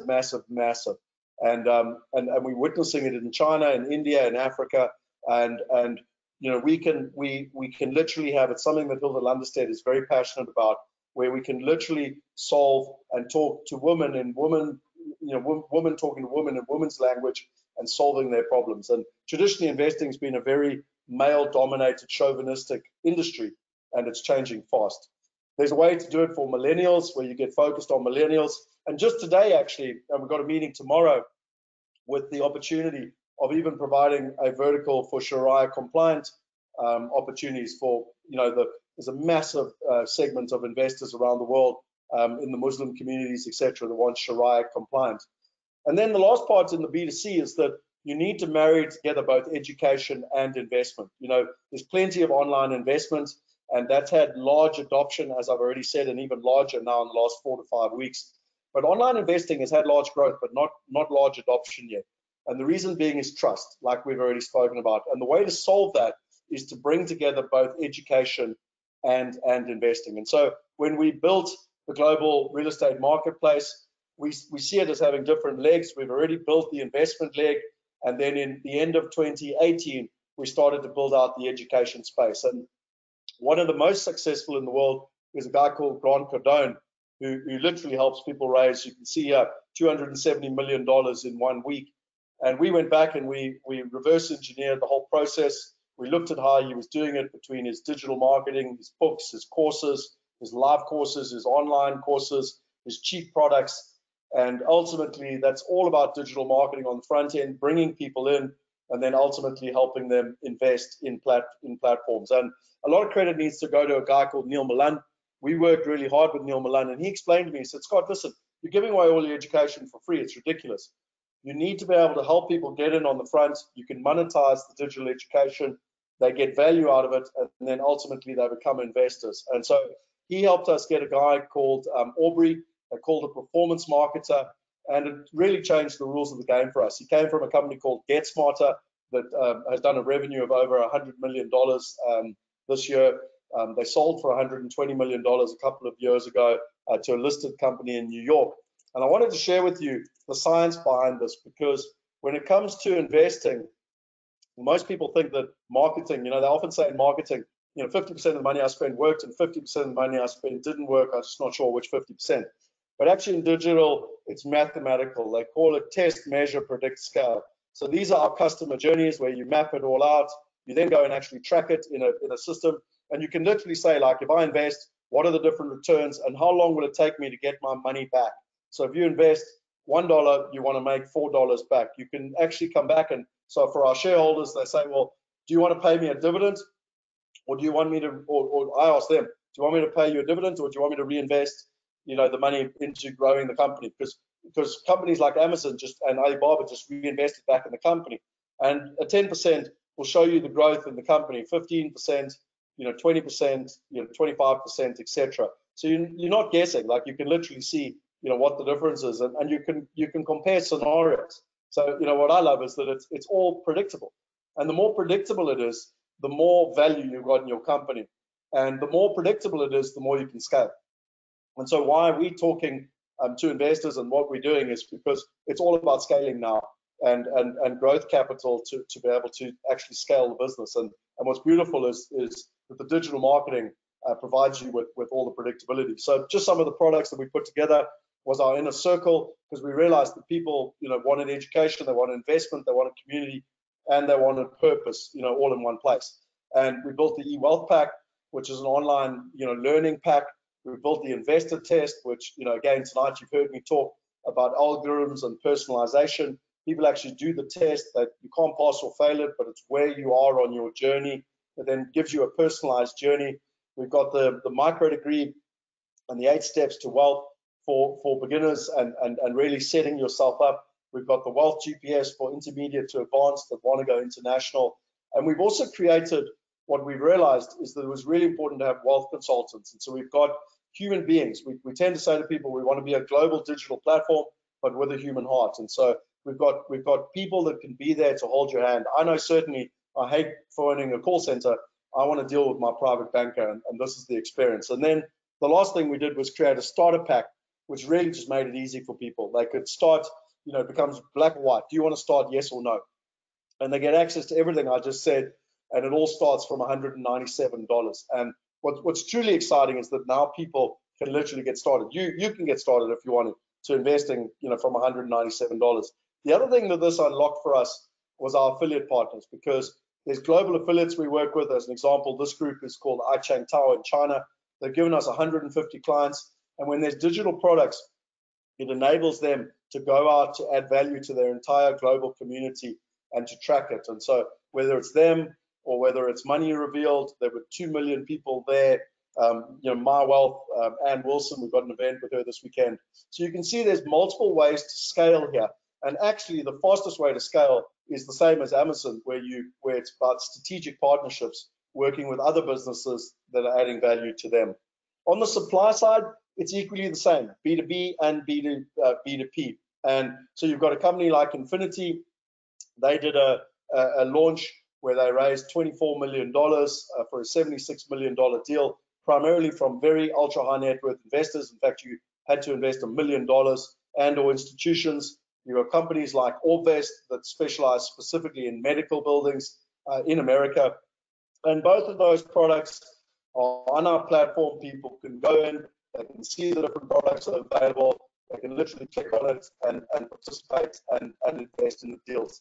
The other thing that happens on the supply side is that we get developers or investment companies that come along and they say, listen, we don't want to show people other people's deals. And so, like, as an example, this was a property developer in England. We literally completely white labeled it for him. We only put his 2 deals on the platform. He had his property, he had his clients. They came in, they saw his branding, and he literally went in and funded both these deals. And I mean, we love these type of deals because they've already got the supply and the demand, and we're providing the transaction engine. And then the last thing is that we learned from the Seeders campaign is that how to launch a digital campaign. You know, most people have no idea how to launch digitally, and we learned it with Seeders because we raised all this capital from people all over the world without one face-to-face meeting. And there's a whole process. And so we take all of our clients, all of our suppliers through this process of how to do a digital launch. And the last thing is that there's platforms like CrowdStreet, that's one of the more successful platforms in America, but you can't invest there unless you're an American citizen. And we can actually plug and play directly into them. So it really comes into our Rockefeller strategy, which is all about, you know, Rockefeller ended up owning 90% of the distribution of oil. And the reason being is that they did it through mergers, acquisitions, and strategic partnerships. You know, when we went into China, we made a lot of mistakes in the beginning in China. And we realized that it's really hard to go to China to find people to set up your own teams, etc. Now, to be clear to China, those hard lessons have paid off. And we literally did a webinar yesterday for people that were interested in investing directly in China, because the team there has just got phenomenal growth over the last 2 to 3 years. They've actually, if you look at the funds raised per project or even the equity deal value, they increased their equity raise last year by 5x, so 500%, and they increased their investors by 200%. And this year they're looking to again 2 to 3x their growth again. So really interesting what our team on China is doing. But when we went to India, we said, listen, we don't need to do it all ourselves. Let's go and find a company that is on the ground like Property Share. They're helping local Indians invest in local deals. We can help global people invest in Indian deals, and we can help Indian investors invest in global deals. And then on the demand side, there was a company called Sherios, where they've got 15 million women entrepreneurs, and they were looking for Sherios Wealth, and we can provide them with a solution. So what's important when you look at a case study is that we were very, very lucky that we got a gentleman called Gavin Rousseau involved. He's a professional cyclist. He was actually SA champs 3 times. And he was at a company called Aprio. And most of you haven't heard of them, but they do the interbanking on all the big bank systems. It's a marketplace. It's a Fintech company that moves about $13 trillion a year.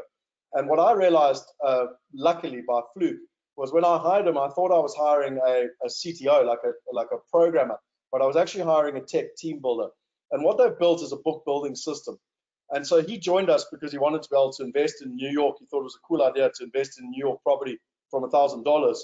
He started as our CTO and is now actually our COO. And what a book building system is, in simple terms, is that on the one hand, you've got supply, on the other hand, you've got demand, but you equally need to have compliance, operations, and digital. And what we've realized is that every single one of our partners, either on supply or demand, doesn't have all the different pieces of the puzzle. And so we provide them with a solution. And a classic example was a company called Cashbox.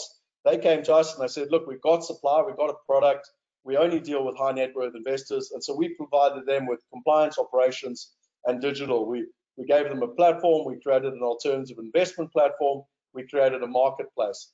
And so whether you're a property educator or financial educator, we can provide you a solution. Whether you're an estate agent, we can provide you with a solution.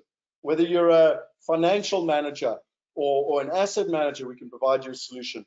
And even if you're an institution like Investec, you know, a financial bank, we can provide you with a solution. And we actually showed Investec how we can literally put it together in a white label solution that can log in completely with InvestX colors into the marketplace. And even if you're a platform like Easy Properties, we can provide you with a solution. I'm not showing anything that is going to be built. I'm showing you what is already built. And then the dream is how do we empower 1 billion people? And we always knew that we were going to be starting out with high net worth individuals, eventually move to the middle class, and then ultimately move to everyone. And that's where WealthCreate came in. Our vision is to make investing as simple as a swipe of a finger, and ultimately to get it down to $1. And ironically, with our digital wallets, we're just that much closer. What drives us and what our purpose is the wealth movement. How do we create a better and more sustainable planet for all? When you look at the top 1%, they own more than 50% of the world's wealth, and they get wealthier every single year. And the reason is because they invest in better quality assets. Where you live in the world has a dramatic impact on your wealth. Whether you're a male or a female has a dramatic impact on your wealth. When you were born has a dramatic impact on your wealth. And as investors, we all have massive problems. We tend to be stuck in country. We don't have access to deals. And the complexity of tax and structuring is just too much. And so what we wanted to do, and I've told you the stats already, 49% of the world's wealth is held in property. 12.9% of the world's population actually has access to that property. Of that 12.9%, you and I, less than 1% of people are going to retire wealthy. And using technology, we want to help the 99% to be able to invest like the top 1%. And as we say to people, our social promise and what was written, a manifesto written by Hilda Lunderstedt, is that imagine a world where most or all people are literate, a world where education is par for the course, a world where women are treated as equals, a world where all people have access to investment opportunities. Imagine a world where 6 billion people on the planet who currently live in poverty can live a better life. Imagine that world. At the Wealth Movement, we're aiming to create that world. And as we joke with people, why could we not create the Amazon of real estate? So I want to share with you, we've spoken tonight a lot about trends. Just wait, I need some water, please.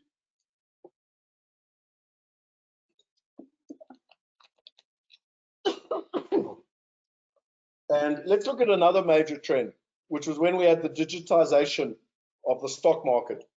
They call it the Big Bang. Do you know that in 1965, the average stock was held for 6 years, and today it's held for just 22 seconds? The reason being is that a company called E-Trade came along in the early 80s, and they democratized access to the stock market. Now today there's plenty of those platforms. There's Robinhood, there's Easy Equities in South Africa, etc. But ultimately, I mean, this is a $14 billion business and a massive industry around the world where everyone has access to invest in the stock market now, not just the wealthiest. And yet when it comes to property, the current ownership for an American house is 8.7 years.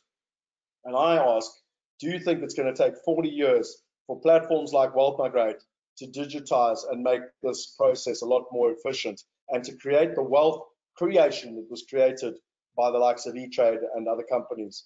And that's why we talk about the Amazon of global real estate and whether you can, actually afford not to be part of it. And we actually go further. Sometimes we say to ourselves, maybe we're playing too small when we just say the Amazon of real estate. Maybe it's actually the Amazon of personal wealth. As a team, we've got a broad-based team, which is a mixture of technology and property, different and financial experts in different areas across 5 different continents. And if you want to understand our financials, we've got a one-pager which literally explains all our financials, the business, who we are, and what the projections are. If you want to look forward, if you want to look backwards, we've actually got our full financial report, which we release to our shareholders, which includes my CEO letter and also our Ken Williams, our CFO's financial report. You can understand exactly where we're at. The good news is we're on track for break even this year and have done substantially well in containing costs while driving revenue. When you look at the 3 metrics within the business, there's actually 3 metrics that drive us: the number of transactions, the average fees, and the average transaction. And our aim is to make $100 million in revenue, which would make us $1 billion business. And so to do that, we need to increase the transactions, we need to decrease the transaction size. We're looking to do 1 million transactions in a calendar year at an average of 5% fees. with an average of $2,000, and that would make us a $1 billion company. And as I said in the financial projections, we actually show people how we want to do that and what our plan is. In terms of our exit strategy, well, there's 4 different ways. One is a liquidity event, which is where we've copied Uber, Airbnb, SpaceX, Tesla, and some of the best companies that are out there. A strategic sale to a big platform like a Facebook or a bank or a real estate investment trust. A dual listing between London and Hong Kong, which is where Ken's expertise are, and possibly even the tokenization of the business.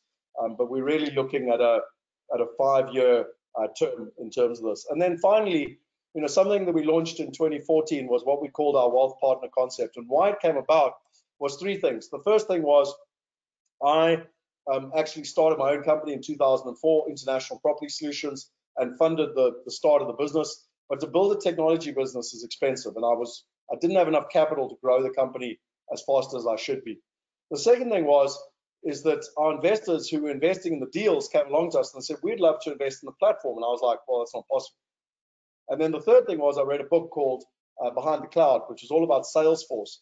And in 1999, a guy by Mark Benioff went out to the venture capitalists and the institutions, and he said, I've got a great idea. I want to help people put their data and their CRM, customer relationship management systems, in the cloud. And people laughed at him and said, it's impossible, it's never going to happen. So he said, fine. So he went to his customers, he said, you already believe in the concept, you're using it, you're investing. Why don't you become a shareholder in my company? Which they did. And today it's the 14th biggest technology company in the world. And so we thought that was a brilliant idea. And in 2014, we launched our wealth partner concept. And there's 6 different areas. We call it our wealth collaborative economy. And as we say to people, it's empowered people who are co-creating a better world. Now, again, it is not for everybody. It really is by invitation only. And what's important is we say there's 3 things that attract people to be wealth partners and attract us to invite them. The first is they want to make a profit. The second is they want to join a global like-minded community where they can learn, grow, and invest together. It's about becoming a global citizen. And we've got members or shareholders, wealth partners now in 43 countries. And you're dealing with the top 1% of the top 1%. It's the people who just want to get better and better and better, learn and grow with like-minded people. And the third is they want to have a purposeful impact on the planet. And if those 3 resonate with you, then I would highly recommend considering becoming a wealth partner. And I wanted to share with you a little video. We asked some of our wealth partners who said, what has the experience been like of being a wealth partner? And it's a 2.5-minute video, so I'm not going to play the whole thing. But I wanted to just share with you what their experience was of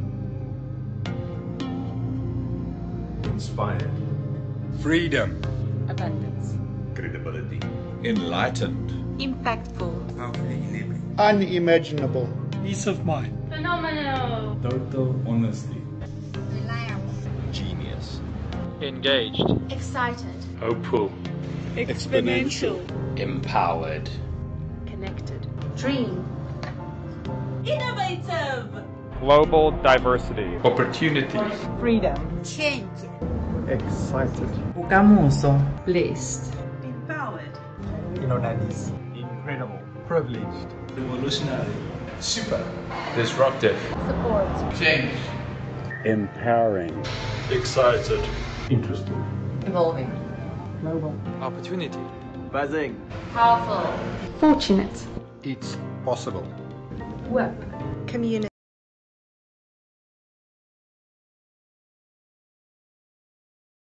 So I know that it's late at night, and I'm conscious of everyone's time. So if you want to watch that whole video, we can share that video with you. I think it just gives you a sense of the experience that people get.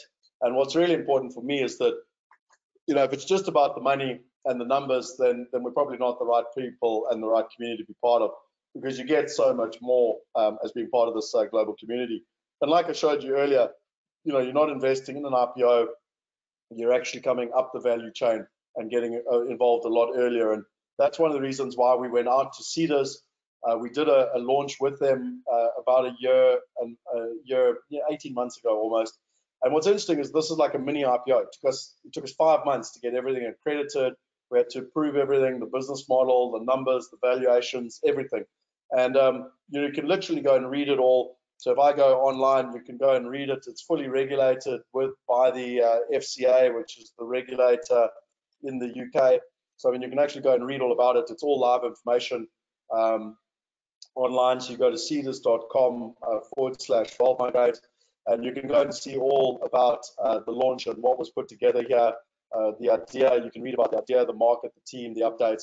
You can see the amount of money raised, the valuations, everything. It's all here in terms of the information. So what's great for people is they've got the transparency. And like I said to you, we raised $2.5 million from 863 investors in 43 countries. Now, really where we're at, and when we did that launch, the valuation of the company was actually valued at $1.61. We gave a discount to Cedars because they came in as an institutional investor, because what they do is they aggregate all their investors together and they invest as one investor. So it's an institutional investor, and we gave them a value of $1.50. Our current valuation, and Ken updated all our shareholders literally about 2 weeks ago, is currently sitting between $2 to $2.70. In fact, we had a meeting just today where we're going to launch a $10 million product later this month, or next month, sorry, May, and we'll be valuing the shares at $2 minimum. And the opportunity that presented itself over the last month, so the last 4 to 5 weeks, was where we had one investor that came in for $250,000, so one larger investor, and they haven't been able to participate for various different reasons. And we eventually said, look, you know, we can't, we're about to do this $10 million raise at $2 a share, and you know, we have to close out this round. And so what it allowed people to do was the opportunity was to allow people to invest at the same value as Cedars, so $1.61 a share, which was effectively a 25% discount. And the way that we've done it always is that we've done it in providing people with 3 tranches. So you've got the silver level, which is where you invest a minimum of $10,000, and it's at $1.61. You've got the gold level, which is a minimum of $25,000, and at that level, we've actually arbitraged the exchange rate. So we'll actually do, you know, we'll take the rand amount, and the reason being is we've got a lot of expenses in rands, and so we can offset that. And also, you become a legacy investor, which means you pay no fees on the platform for life. Okay, and then a platinum member is someone who invests $250,000 or more. We don't actually have that amount in this allocation, but if you are interested, let us know and we can see what we can do. And they actually get the discount at $1.50, so the same as Cedars. They would get a 15 Rand hedged. They would also be a legacy investor, and they would be a Class A shareholder, which are the institutional level shareholders. So that's really the breakdown of the 3. And what I would suggest, if you're interested, is I'm going to put up a little poll here just quickly and just ask people, you know, are you interested in what you've heard and seen around the value of you know, where the company's going, platforms in themselves, coronavirus, and whether you think it's going to push these trends and accelerate them, or whether it's going to slow them down, whether you think the world is going to collapse into a heap and you know, you should sit on your hands and do nothing. It's quite interesting. Ray Dalio actually said in that video that the very worst thing to do is to sit on cash, and that, you know, things like private equity and property, you know, things where you've got predictable income are actually, you know, very good investments. But what's also important is that you need to be able to diversify. You can't have all your money in one place, and it becomes really, really important around this whole diversification strategy. So I've got a little poll up, and I would encourage you just to answer the poll. I'm not going to leave it up for too long. It's just interesting for us. We'd love to get the feedback in terms of how we're adding value to people, and whether you think, you know, what your thoughts are. You can't be right or wrong. It is what it is. I just wanted to share with you quickly. I've got a story I want to share with you, but before I do, I just wanted to share with you quickly on that poll. You know, if you were interested, which level do you think would suit you between silver? Reminding you that a silver is a $10,000 investment, gold is a $25,000 investment, and at a gold level you can actually hedge the rand. So It's a very good rand offset. If you consider the rand is currently at 18 or 19, you're getting it at 15. And then, as I said, Platinum is an institutional level investor, and you've got the opportunity. Now, just as a matter of interest, one of the things that I find very interesting is that we are going to be launching this $10 million product, and the share price will be $2, and the minimum investment we agreed today will be at an institutional level, so it'll only be $250,000 per investor. So this will be the last opportunity to be able to get in below $250,000 as a shareholder.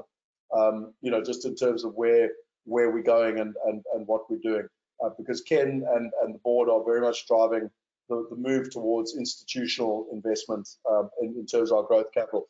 The reason being is that we're getting to that break-even stage now, and we want to be able to basically, you know, really grow and capitalize the business. So I've got 2 more polls, but before I do, I wanted to share a story with you. And we talk a lot about purpose. And in the wealth movement, we've got 3 legs to us. We've got entrepreneurship for children in education. We've got empowering women with access to wealth, education, and the whole women and wealth. And then we've got empowering the 99% to be able to invest like the top 1% using technology. This was a young man called Bongi. And in 2015, you know, we were teaching children about entrepreneurship education. And he was just the most amazing man. He had incredible tenacity. And he won a prize. We flew him up to Johannesburg. He'd never been on a plane and anything like that. And he shared with our community how his dream was to go to a private school. And so through our community, we actually crowdfunded him. And we got him his dream to go to a private school when he was 13. And he's now in matric, which is the final year of school. And you know, our community has funded him through his entire journey. And what's so interesting is that, you know, for me, this year he's going to finish school. He wants to become an entrepreneur. He wants to go to university next year. He's captain of the hockey team. He's captain of the provincial hockey team. But the part I like most is that he works so hard, and while all his peers were on holiday over the Christmas holidays, he worked 6 days a week on the boats, and he made himself 1,500 rand. And at the end of the holiday, he came to me and he said, "Listen, Scott, I've got 1,500 rand, which is roughly $100." And he said, "I want to invest."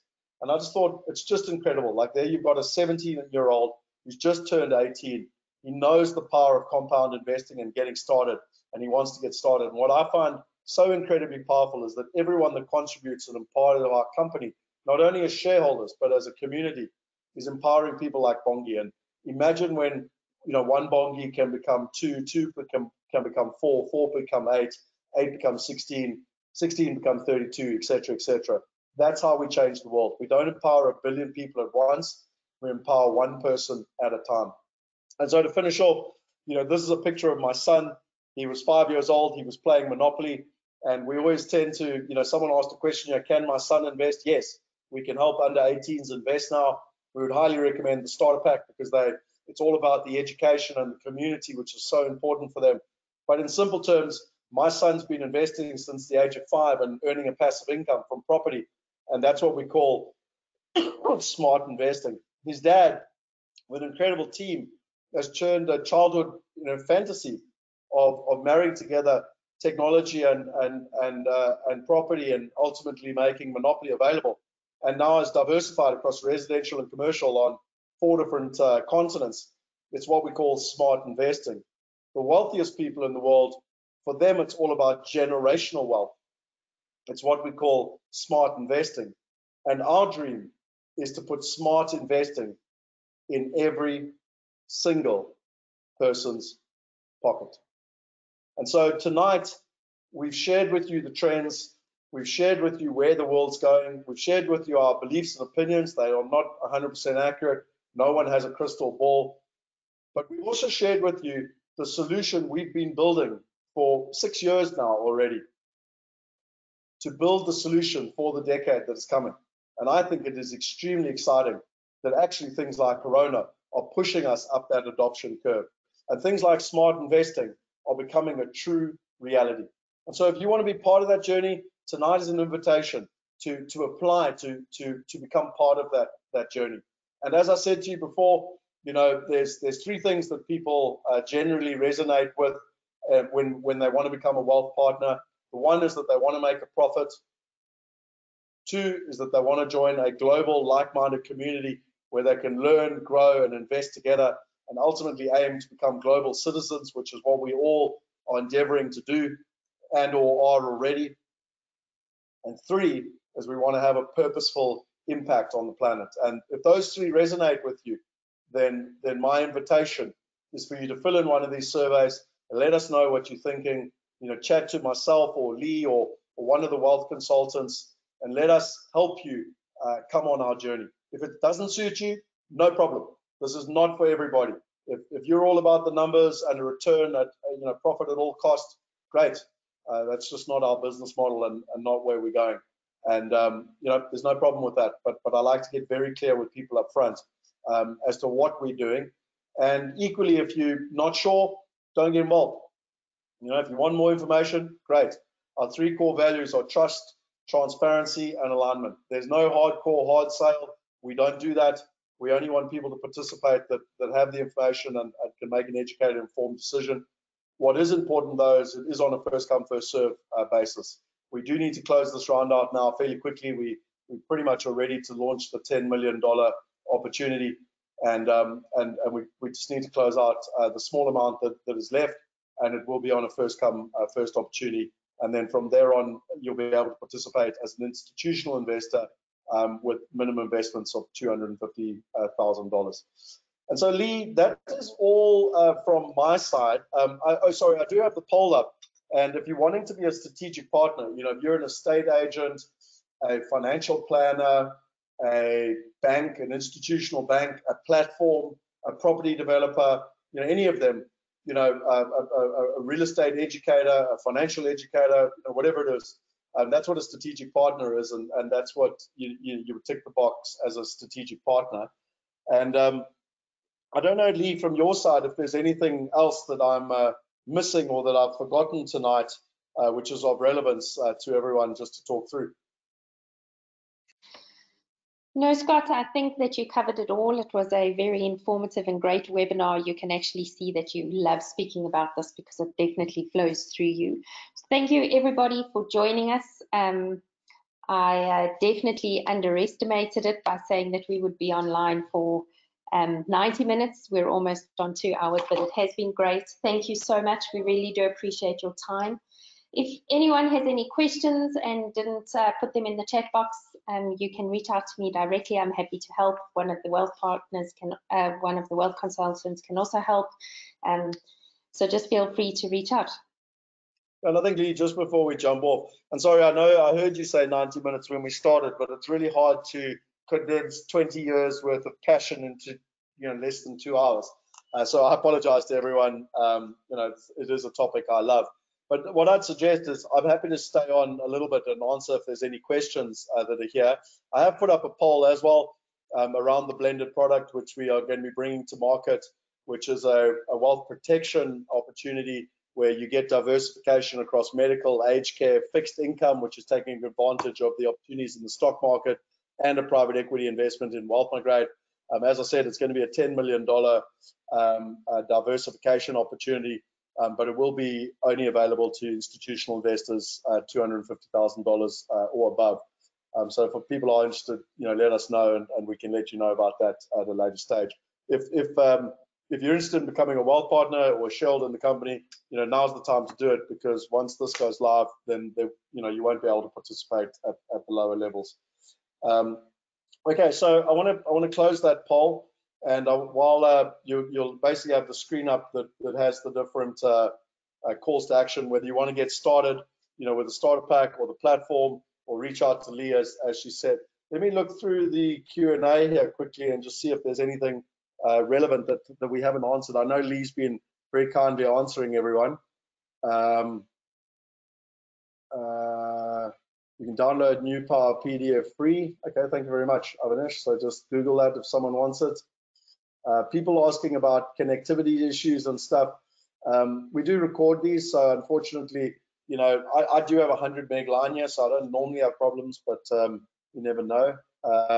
If you have any contacts So I hope to keep in contact. Perfect. Reach out to Lee or myself or one of the wealth partners. Sorry, one of the wealth consultants.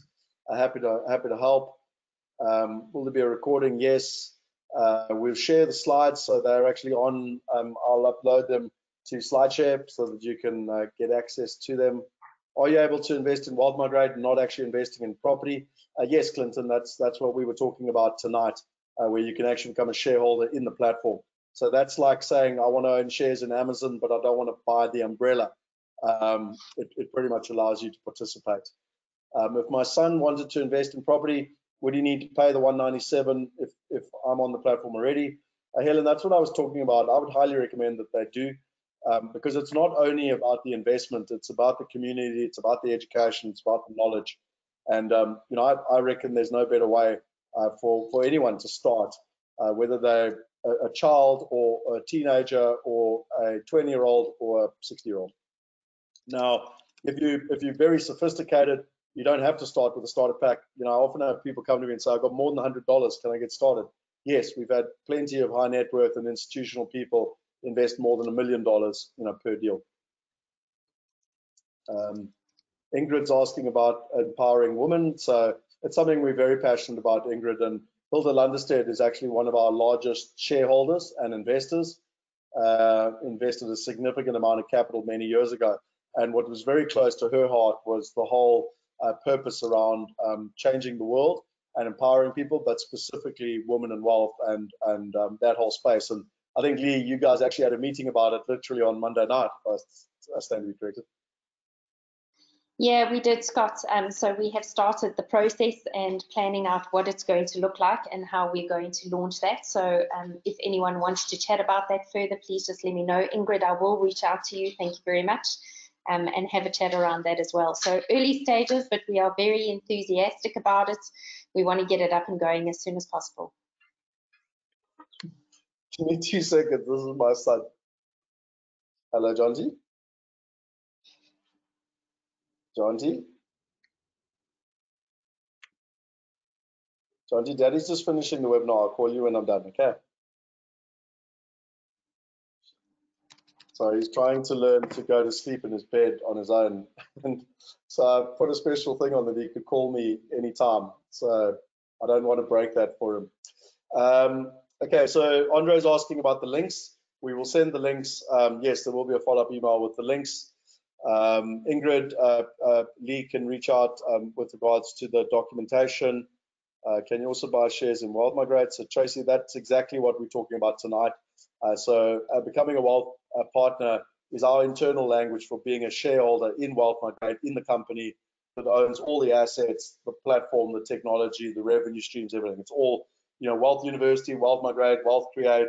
It's all under one opportunity. It's you invest in one company, and that's you invest in the same place. I invest and Lee invests. We're all shareholders in the same place.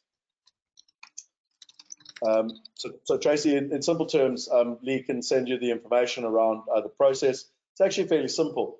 We send you a subscription agreement. It's got the, you know, basically, you know, what's involved. You know, based on the amount of money you want to invest, there's a certain share price and number of shares. You get to, you know, participate. As long as you're allowed to participate and qualify, then you know, we sign that, Jill signed that subscription agreement. Lee actually handles this as head of community. We give you the bank details.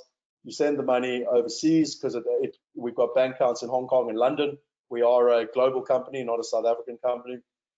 And then you get your share certificate. So and it's a digital share certificate, so it's all online with complete transparency. I don't know, Lee, if I'm missing anything, but that's literally the process. That's spot on. So Tracy, I will reach out to you after this webinar and give you all the information.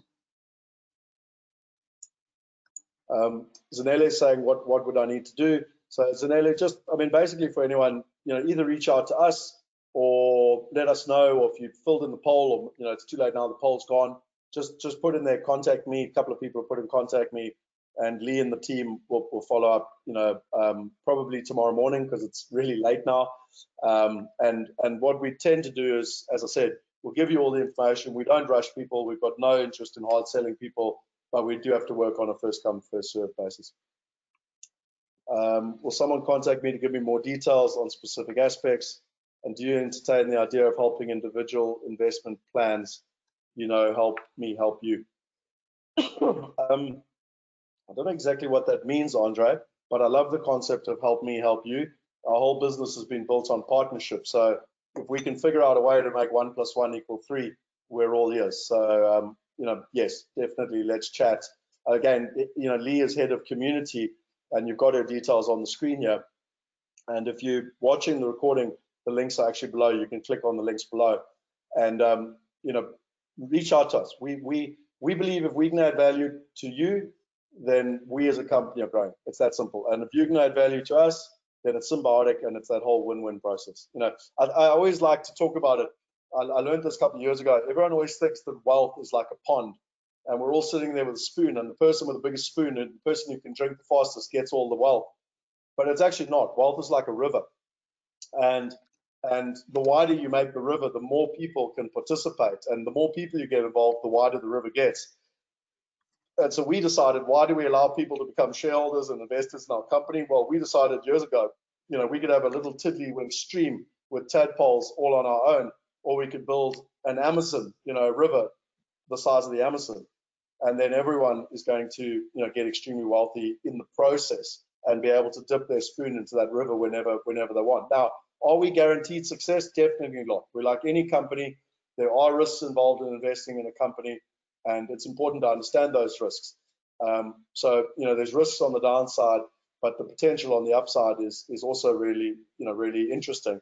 And again, what I get most out of being a shareholder at the moment, even if I got no financial return, is all the growth I get being part of that like-minded community. I don't know, Lee, if it's the same for you, but it's one of the things I'm most grateful for, is that, and it's something I never expected actually 5-6 years ago, is how much value I get out of the other wealth partners and all the information sharing, knowledge and growth that we get, from each other.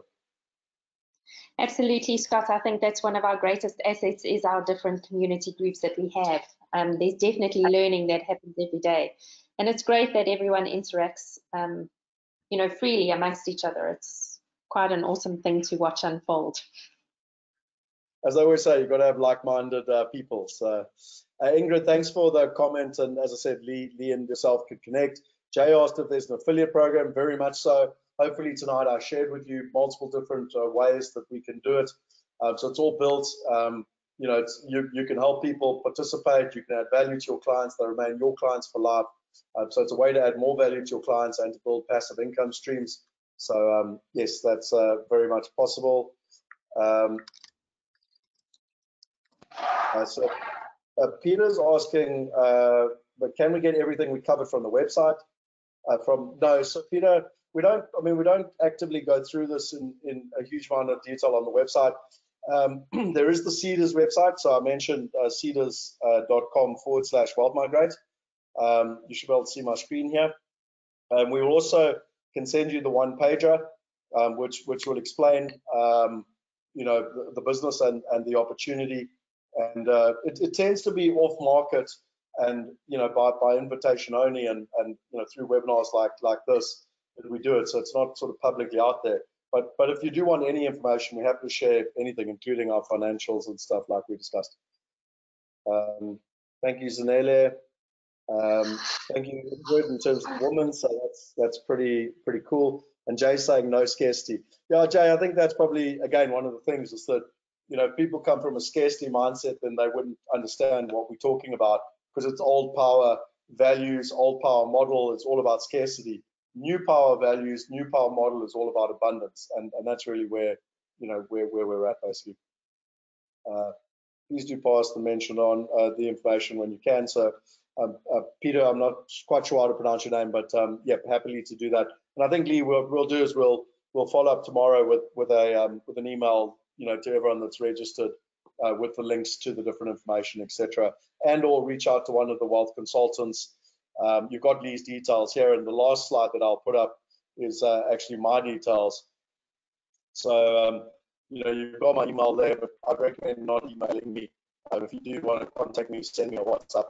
I am a little bit crazy, so I would recommend reach out to one of the wealth consultants as well. I'll just find that slide. I should actually have it near here as well. just with all their details. So you've got Lee's details and my details, but there's also, there's that slide gone with all their details on. Oh, just got to go back far now to find it. There it is. My computer's saying it's a bit tired.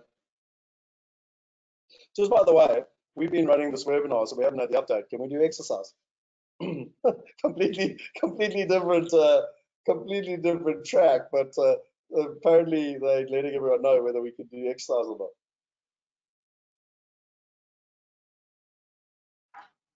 I think that's going to be the first thing that you and I are going to jump on and check as soon as we are off this webinar. And what is our new normal going to be as South Africa enters stage 4 of the coronavirus lockdown?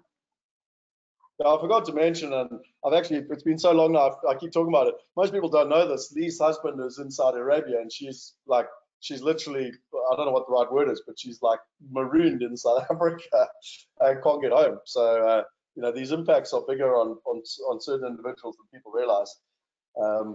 But just quickly, so there's Lee's details for anyone that wants. These were my details. And then the wealth consultants are here to help hold everyone's hands, you know, walk you through the process, you know, between Fritz, David, Alex. You might or might not have spoken to Cisco, who helps with the KYC, or Megan. So we've got, you know, quite a nice team of people that are there to help. But I think basically it mentioned Wealth Migrate in more conversations than not. Thank you. Yes, within 5 kilometers of your house. Yay, we can do exercise. Oh, between 6 and 9. What happens if you want to do exercise in the evening? Anyway, thank you, Maurice, for letting us know. Anyway, I think that's probably enough. It's a late night. Thank you for everyone who's online. You know, I love sharing this. Lee, thank you very much for giving me the opportunity to share this with everyone. You know, I think really, you know, I'm really actually excited about where the world is going. You know, I think Corona is a massive frustration and really irritating, but I think it was coming. I think the world correction was coming. We've been talking about it for months. In fact, I've been talking about it for years. If you go look at my YouTube videos, so have many, you know, other people with much more authority. But what I think is exciting is that we've been creating the solution for where the world is going. We're not the only ones. Other people are as well. But what is really important is that, you know, if you're going to catch a wave, if you're a surfer, and you wake up and you're on the beach and you're sitting there with your board and you look up and there's this beautiful wave coming, it's too late. You can't paddle out and catch the wave. The only way to catch a good wave is to be at backline, and when that good wave comes, to be trained, to have been through the hard yards, good and bad, and so that you can catch that beautiful wave. And the metaphor I leave you with is that Corona is a really tough situation. The global economy is in a tough situation, but it's forcing us, whether we like it or not, into Wealth 5.0.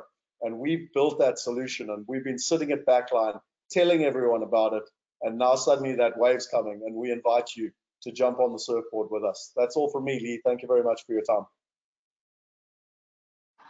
Thanks, Scott. Appreciate your time. I know that I'm keeping you ultra busy recently, but thank you everybody for joining us. It's really been a great pleasure sharing this evening with you. So wherever you are in the world, we hope that you are safe and healthy, and we wish you a good night. Thank you, Ron. Good night.